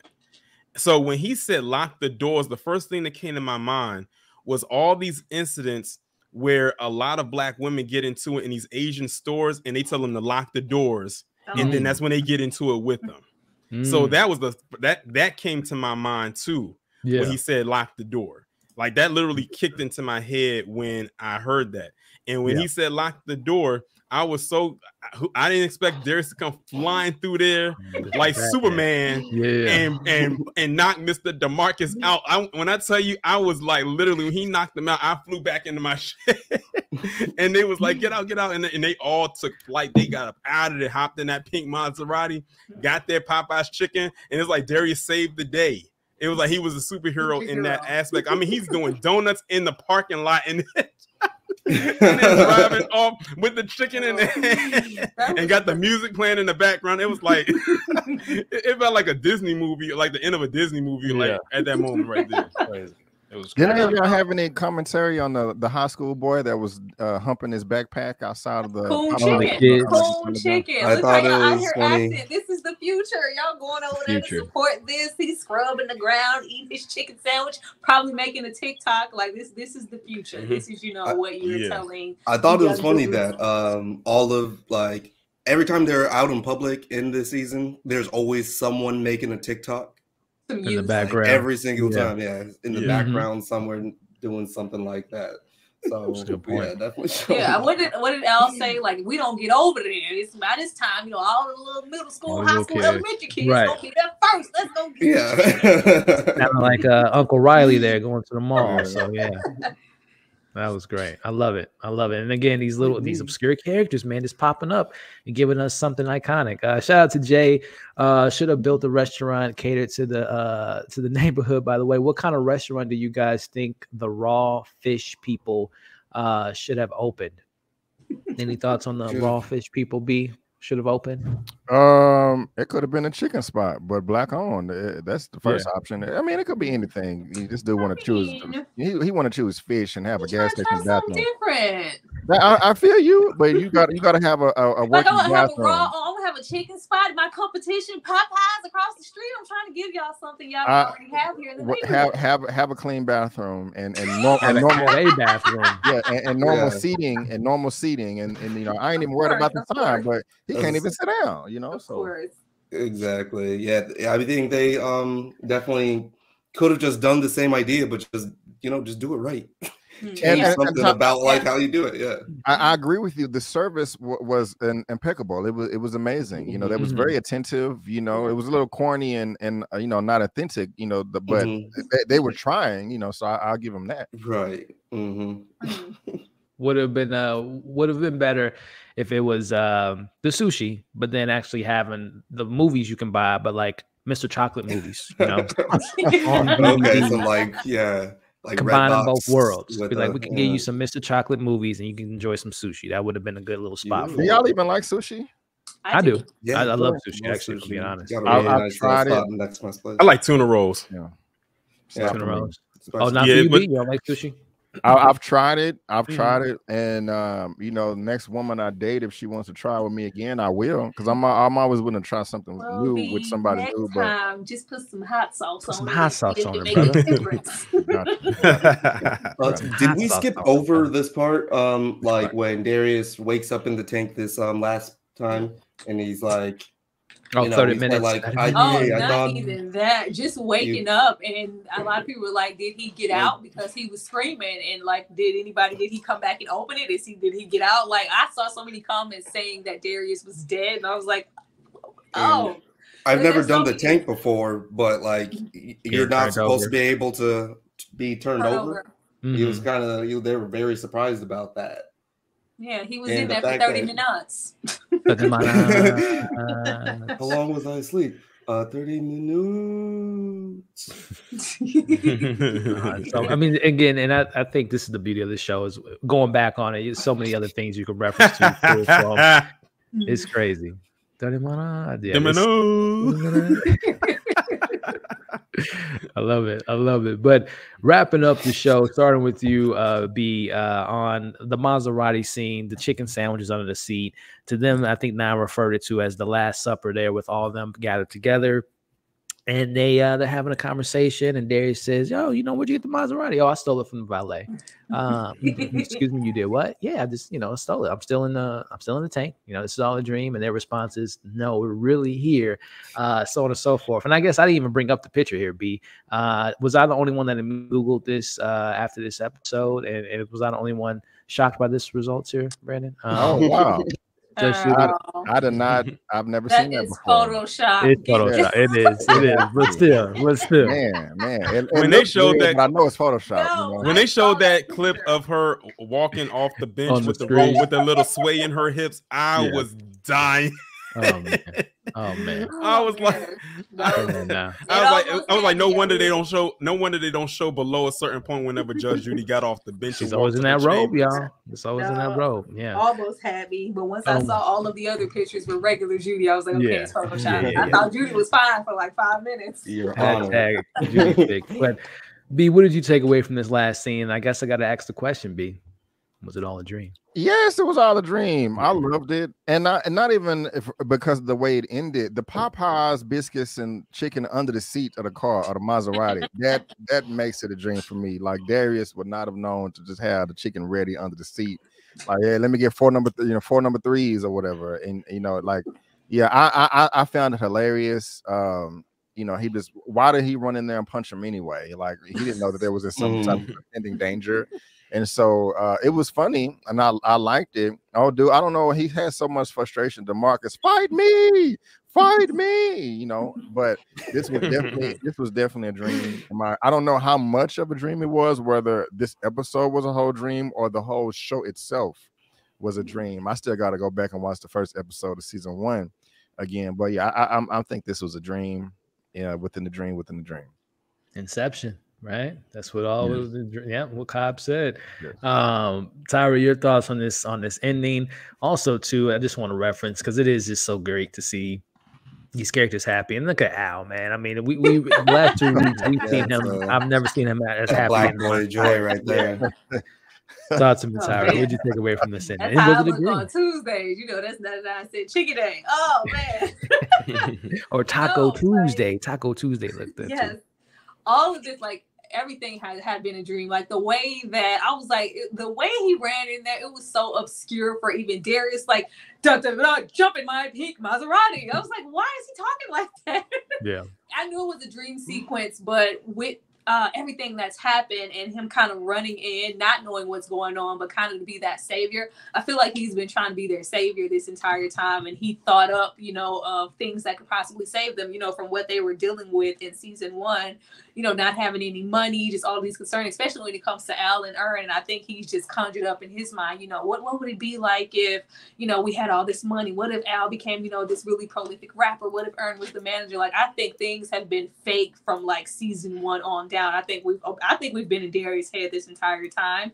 And I felt like it was confirmation with all of the hints at, episode 1, even with them just ending in the smoke. Like, when is the last time we seen them all smoke together? I think that was just, strictly like season 1, and even Al telling Van, you roll up, like you're the one who rolls the weed. That's what she was doing in the first season.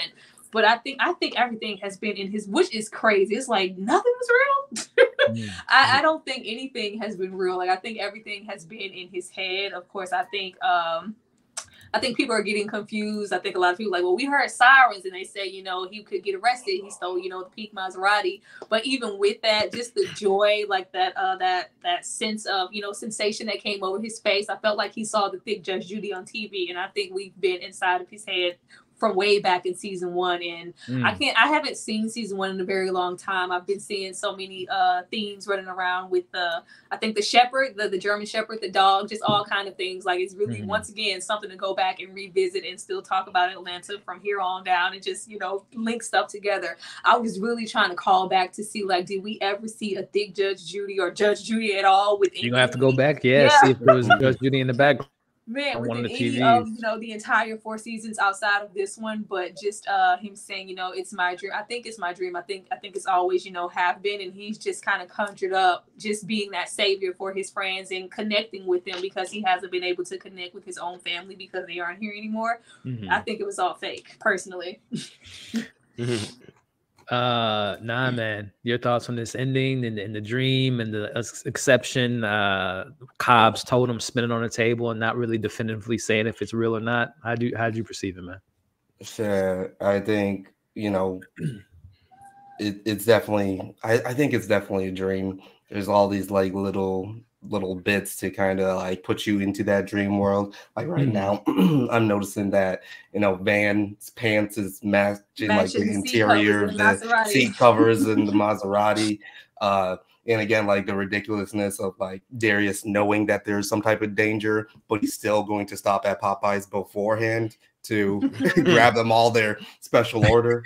And I don't know if y'all went over the description of this episode or whatever. It says inception of a dream becomes into one, either that or about Biggie Smalls. So I mean, they're definitely putting us in that inception mind of thinking. And I think the inception part is not just related to this episode. It's kind of like, okay, is the surrealism of Atlanta actually coming from Darius's subconscious? He said he like be going like once a week, so that's like every episode, once a week per episode, right? Like these things could be rooted in a reality, but then there's that twist, that dream subconsciousness like kind of seeping in. But where does that leave Darius, right? Because I feel sad for him now, because like her and Van are going. It doesn't seem like Al is going to be kind of like living that same life. He doesn't seem like he wants to be fucking with people on his own farm or whatever. So like, where does that actually leave Darius in that whole equation? How is he going to be moving on? Right. If he's moving on at all, if any of this is actually happening. That's the question. So, and how did you perceive it, man? The dream world, reality, these characters going off on a happy ending? Yeah, I think it was definitely a dream. But like I was saying earlier, I think it's like Darius's dream is clashing almost with reality. Now it's kind of crazy. Like, whose reality is it? Is the actual reality or is it his reality? So it's like it's a big conflict or a big struggle right there. But I want to know is, has Judge Judy seen this episode? Because I want to know what her take. I want to know what her take on this is. Like, what is her response to she getting a bunch of DMs out of nowhere, right? She got like, who are all these people DMing me talk about hashtag Judy Thick? What is this? They have to ask her to use her likeness, right? Yeah, I guess. Yeah, they probably had to. Because they used like that was her. Like that wasn't an actor or an actress playing her. That was really her episodes. But yeah. She got a show on Amazon too. I wonder if the ratings. She does. Yeah, she got a new show. Skyrocketed in the last 24 hours. They probably just people just probably sitting there watching the episode, waiting for her to get up and walk off the stand. to see if Judy actually is thick. Yeah. They like Judy that they said they like Judy that robe is too big. We need you to like get that thing brought in, something. But yeah, what a way to send this episode and this series off. It's crazy to say that, that this is the last episode and we can't say season finale. We got to say series finale. And, that's like one of the hardest two words to say, especially when you become attached to a show, no matter how long or short the series has been on. But like I said, this show has been one interesting roller coaster ride that I'm glad that I was able to be a part of, all of that, ups, downs, and everywhere in between. And, I think everybody, this is like the perfect send off for this type of a show. I'm glad it didn't end off in like the traditional way of how a series finale would be. Because I'm gonna be honest, I didn't want to sit here and like, be sad, and seeing this show end. It ended in a way that was non-traditional, but it still had a solid ending nonetheless. But in a way, when you think about it, it could possibly leave open the doors of possibility that something else can come behind it. Like we said, maybe listen, if they come out with an Atlanta movie, sign me up. Day one, like I'm right there. They do a Atlanta movie or even some type of a spin-off series. I'm just curious to see where it's going. But I think that was the purpose to leave the episode open-ended and not have like the conventional ending where nothing can come behind it. So now it's like the possibility that something could happen. It's just that it's not coming real soon. So don't look or expect anything to happen. And it was so weird. You know how when we're watching the show and it always says, like, it shows a little clip of what's going to come next week, to see that not pop up in that, like, there, like, this is it. Like, this is it right here. Yeah, and to your point, Tyrone, it's the two things you mentioned as far as Judge Judy. There's an article in Variety with Hero, the director of this episode, who actually was asked this, and as you all can see, they did reach out to her. They emailed her, and after months, they got a hold of her, and she said, by all means, definitely. She didn't, as he said, he probably didn't understand what they were actually asking her. # Judy Thick, but then in the email, she says, your favorite judge, Judge Judy. So she did give them their blessing, and then also the other thing you just mentioned. That's dope. Tyrone, was this opening up the door to more episodes, or what can we do moving forward? And as you can see, the Variety interviewer says the future of the show, one-off, whatever the case may be, and they said they joke around that it'll be Atlanta, Lottie's Revenge. Out the way. I told you not to sing. Right. But I think we'll all be open to it if it's a good idea, right? But right now they feel like this is a good way to end the show. So we'll see. We will see. But I guess before we wrap things up, just final thoughts on this. I guess, Tyra, starting with you, overall thoughts of finale and overall thoughts of season 4, and then we'll end on like what was our favorite episodes of this season. But final thoughts on finale and just general opinion on this 4th season. I love the finale. I loved everything about it. I didn't have a problem with one thing. I think everybody's greedy and feeling like I just wanted more. Like of course we wanted more. I wanted a whole. I think we could have had an extra like one more season before they left, but they're not trying to give us that. But I love the show. Like, it's so bittersweet. Not about the ending, because I love the ending. I love how ambiguous it is and everybody taking something away. I just really hate the fact that I have read so many comments that's just like, so what now? Like, the fact that we don't really have a lot, especially shows, based with Black people or just characters in general. Like, we don't have many, especially ones that are this good. And now everybody's like in the comments, like, so what are we supposed to do now? Like, what do we have to look forward to now? What are we going to watch now? Like, there's nothing coming on. Of course, we have the likes of, BMF, Snowfall, and Power, those type of things. But that's like pretty much one and the same. Like, those are all the same shows. It's rare that we have something this special. And now that it's gone, it's like we really need to get it to where we could have something like. It shouldn't just be us, like, it's the end all to be all. Like, well, I mean, we, everybody gets one. Like, we got our one. I guess we're going to wait, another decade before we get another great show to come out. Like, it really sucks. But I love the show, and I'm going to miss it a whole lot. And I'm going to miss, us gathering together to discuss it, because this was really awesome. Yeah, I'm with you. B, how you feel about this finale as a whole, my friend? As far as us walking through everything, and how do you feel about this 4th season overall, man? I'm very satisfied with the season finale of the show, especially after being a part of this lovely conversation, this lovely broadcast. So thank you, Ellie, for having me, because there was a lot of insight put out there. And like Tara said, yeah, we do want some more. You know, we don't want it to end, but I thought this ended great because it was ambiguous. We're all taking things away, but I got what I wanted. I think we all wanted to see these characters one more time together as a group, and we got exactly that. You know, all of them are successful. They're kicking back on the patio, getting high, you know, and if you can end any day, any year, any month, your week that way with your loved ones, I think that's perfect.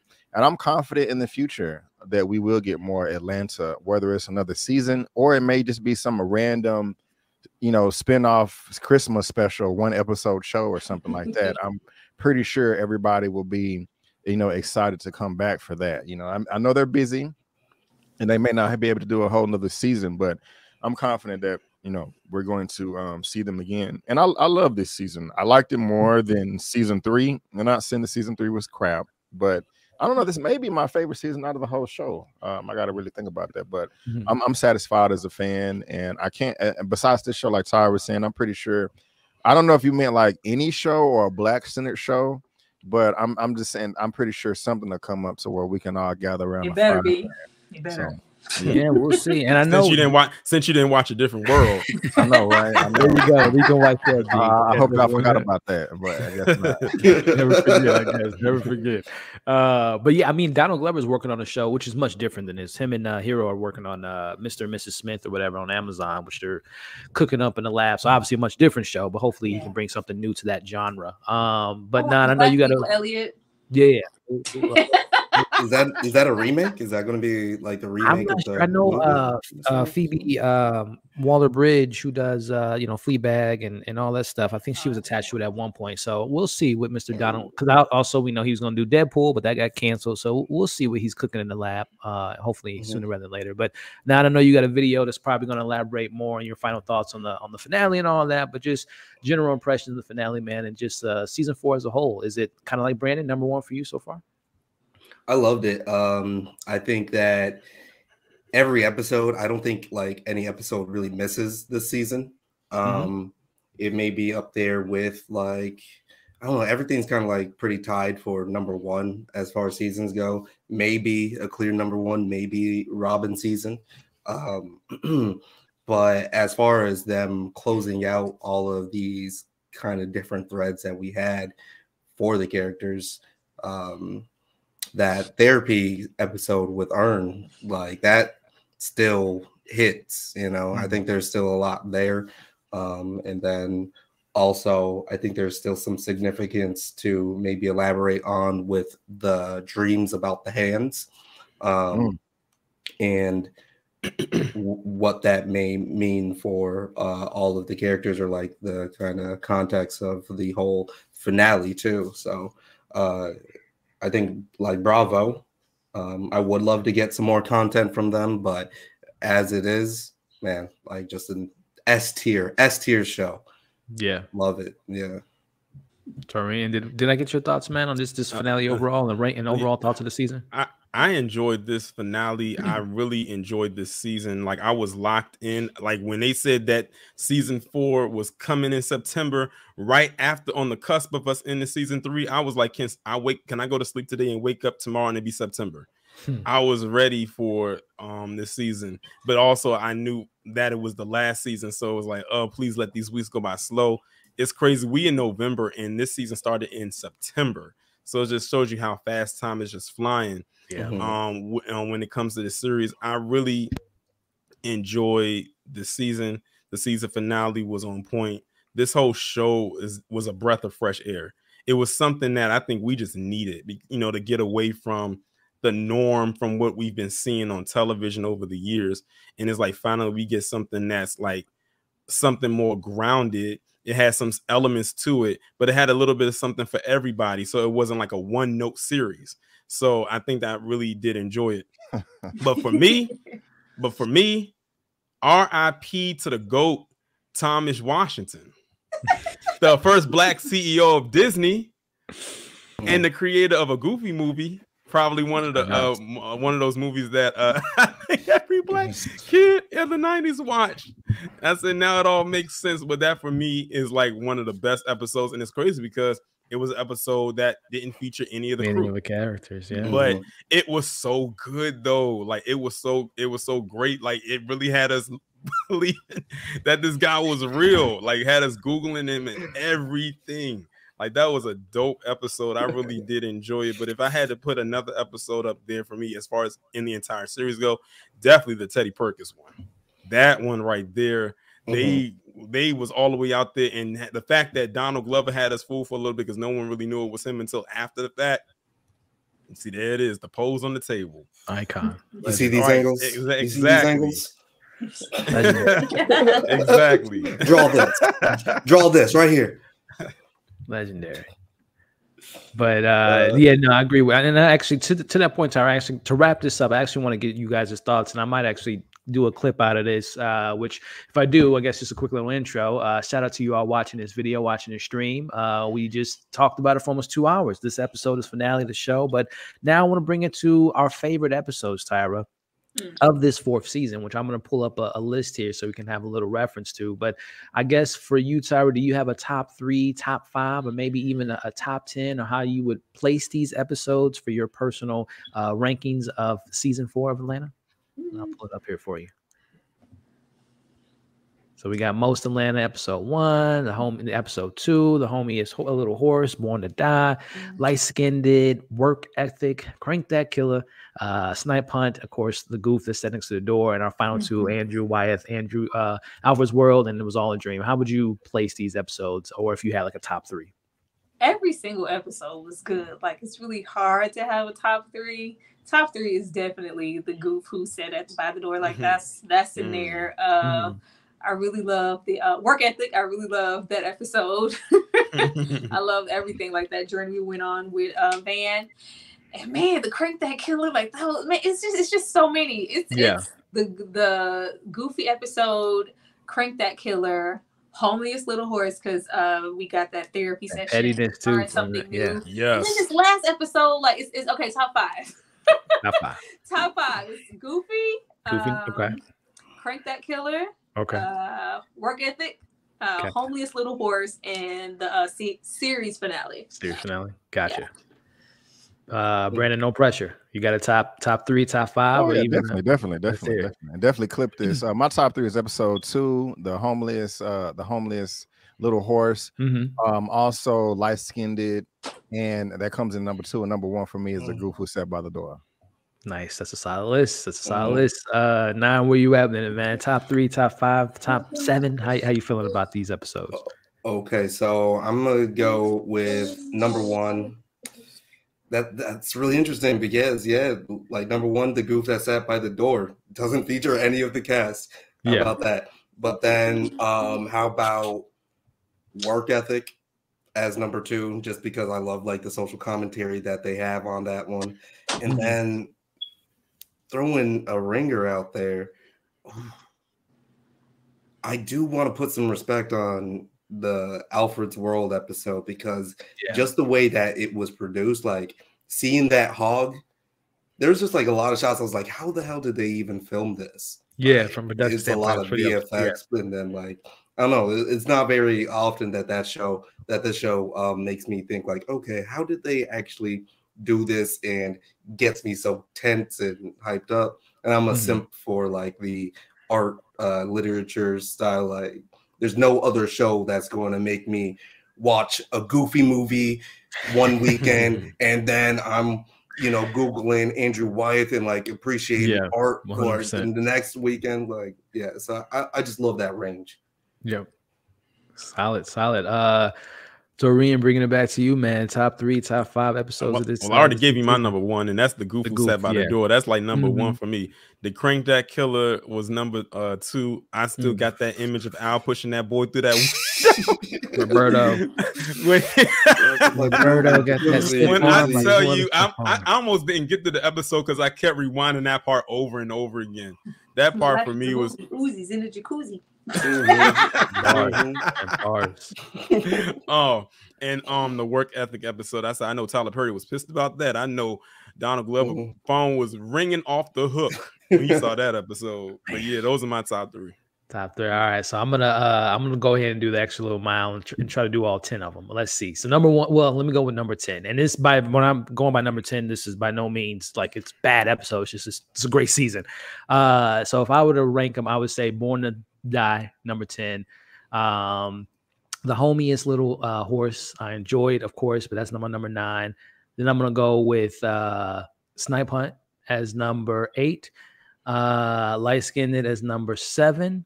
Then we're looking at Crank That Killer, number 6. And then now my top 5 would probably be The Most Atlanta.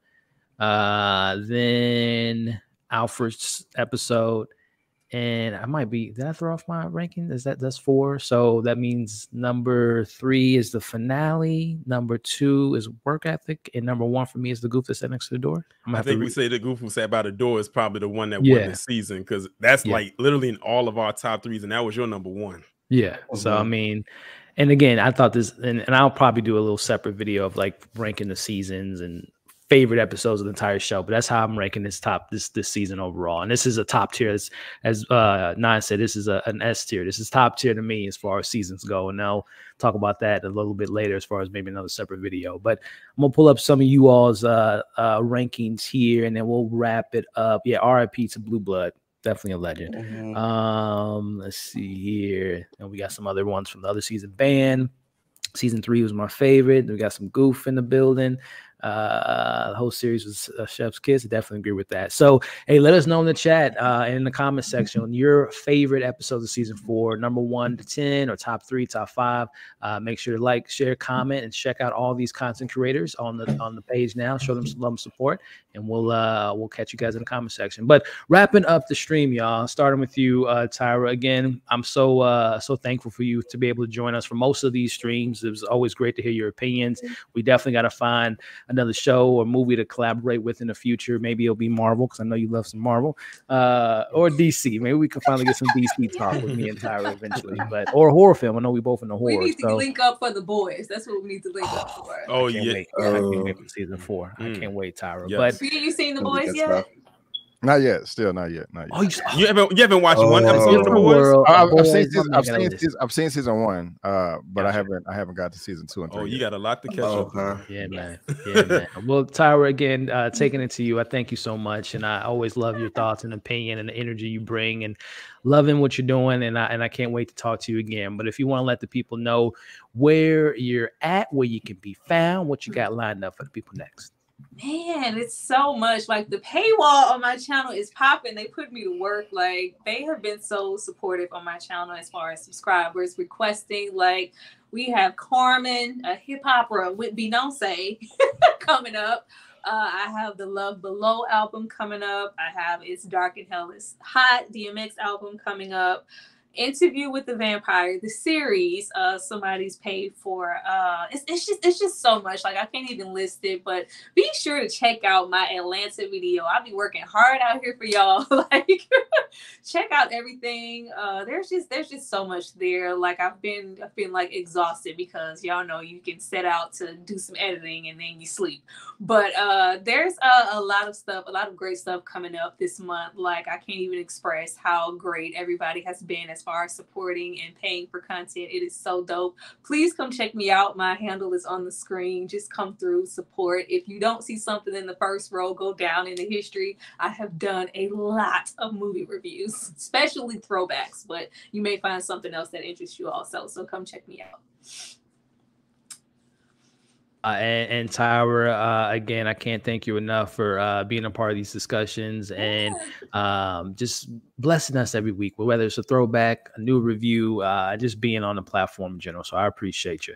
And again, we're gonna be talking again hopefully soon. My man B, who I know you got 1,000,001 things going on at once and always bringing the fire content. Why don't you let the people know where they can find you and what they got lined up over on Just My Opinion Reviews? Yeah, man. Again, thanks for having me, Elliot. I really do appreciate it. And I had such a great time on this panel today.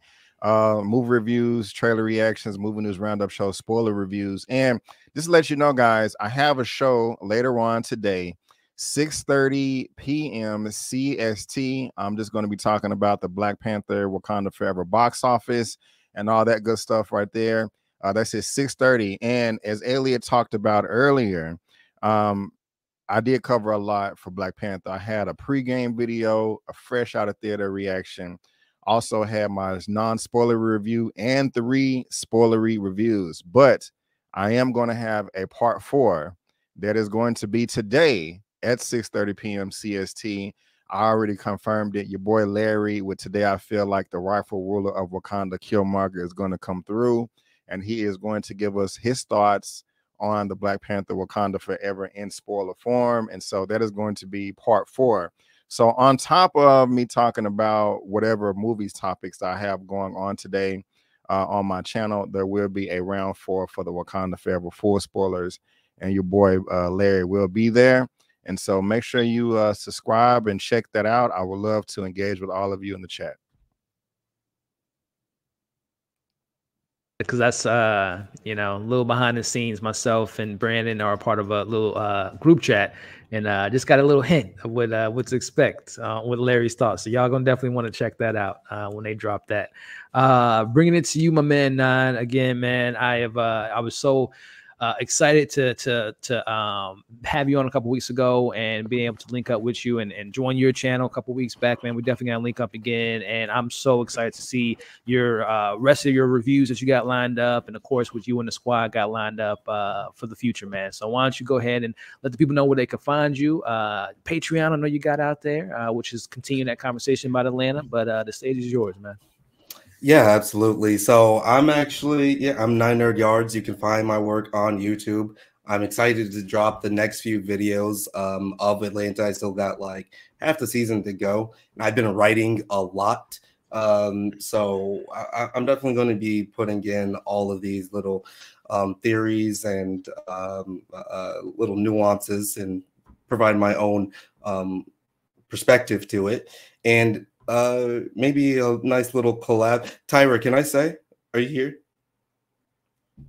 But I do also want to bring it to attention that like I will be interviewing Damian Jason White.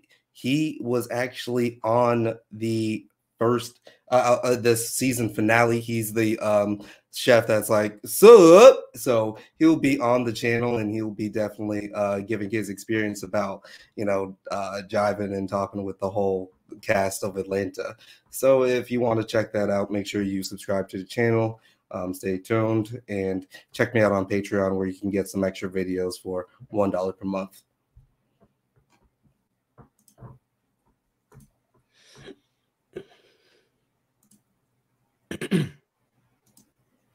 Mm-hmm. Oh, I can't get back in. all you can hear is the clicking of the mouse. All right. Go ahead. I got all this stuff in the background, but appreciate it. Tarian, man, again, bro, we've been in the chats for a minute, and I'm so glad I was able to have you on one of these discussions. And we definitely got to talk, because I know you're a DC fan too, so we got to have more of these in the future, man. But why don't you let people know where they can find you and what you got lined up on your channel, man? All right, y'all can find me here on YouTube, Torian Rain Reloaded. I actually uploaded a video today talking about Jalen Rose and him having to do that mid-commercial quote-unquote apology. But tomorrow I will be discussing, it'll be some more Kyrie Irving topics, and I will also be doing a breakdown video on this woman named Sophie Rosing. I believe that's her name. I believe her name is Sophie Rosing. And she basically is a individual who goes to the University of Kentucky, who basically called, I'm not going to say it on here, but she called this young black lady N-word, B-word in a video.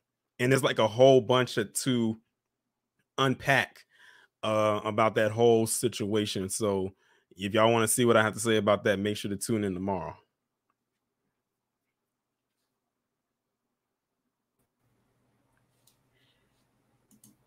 Yeah, that whole situation was wild. I saw. Wow, yeah. You saw those the videos. Yeah, that was.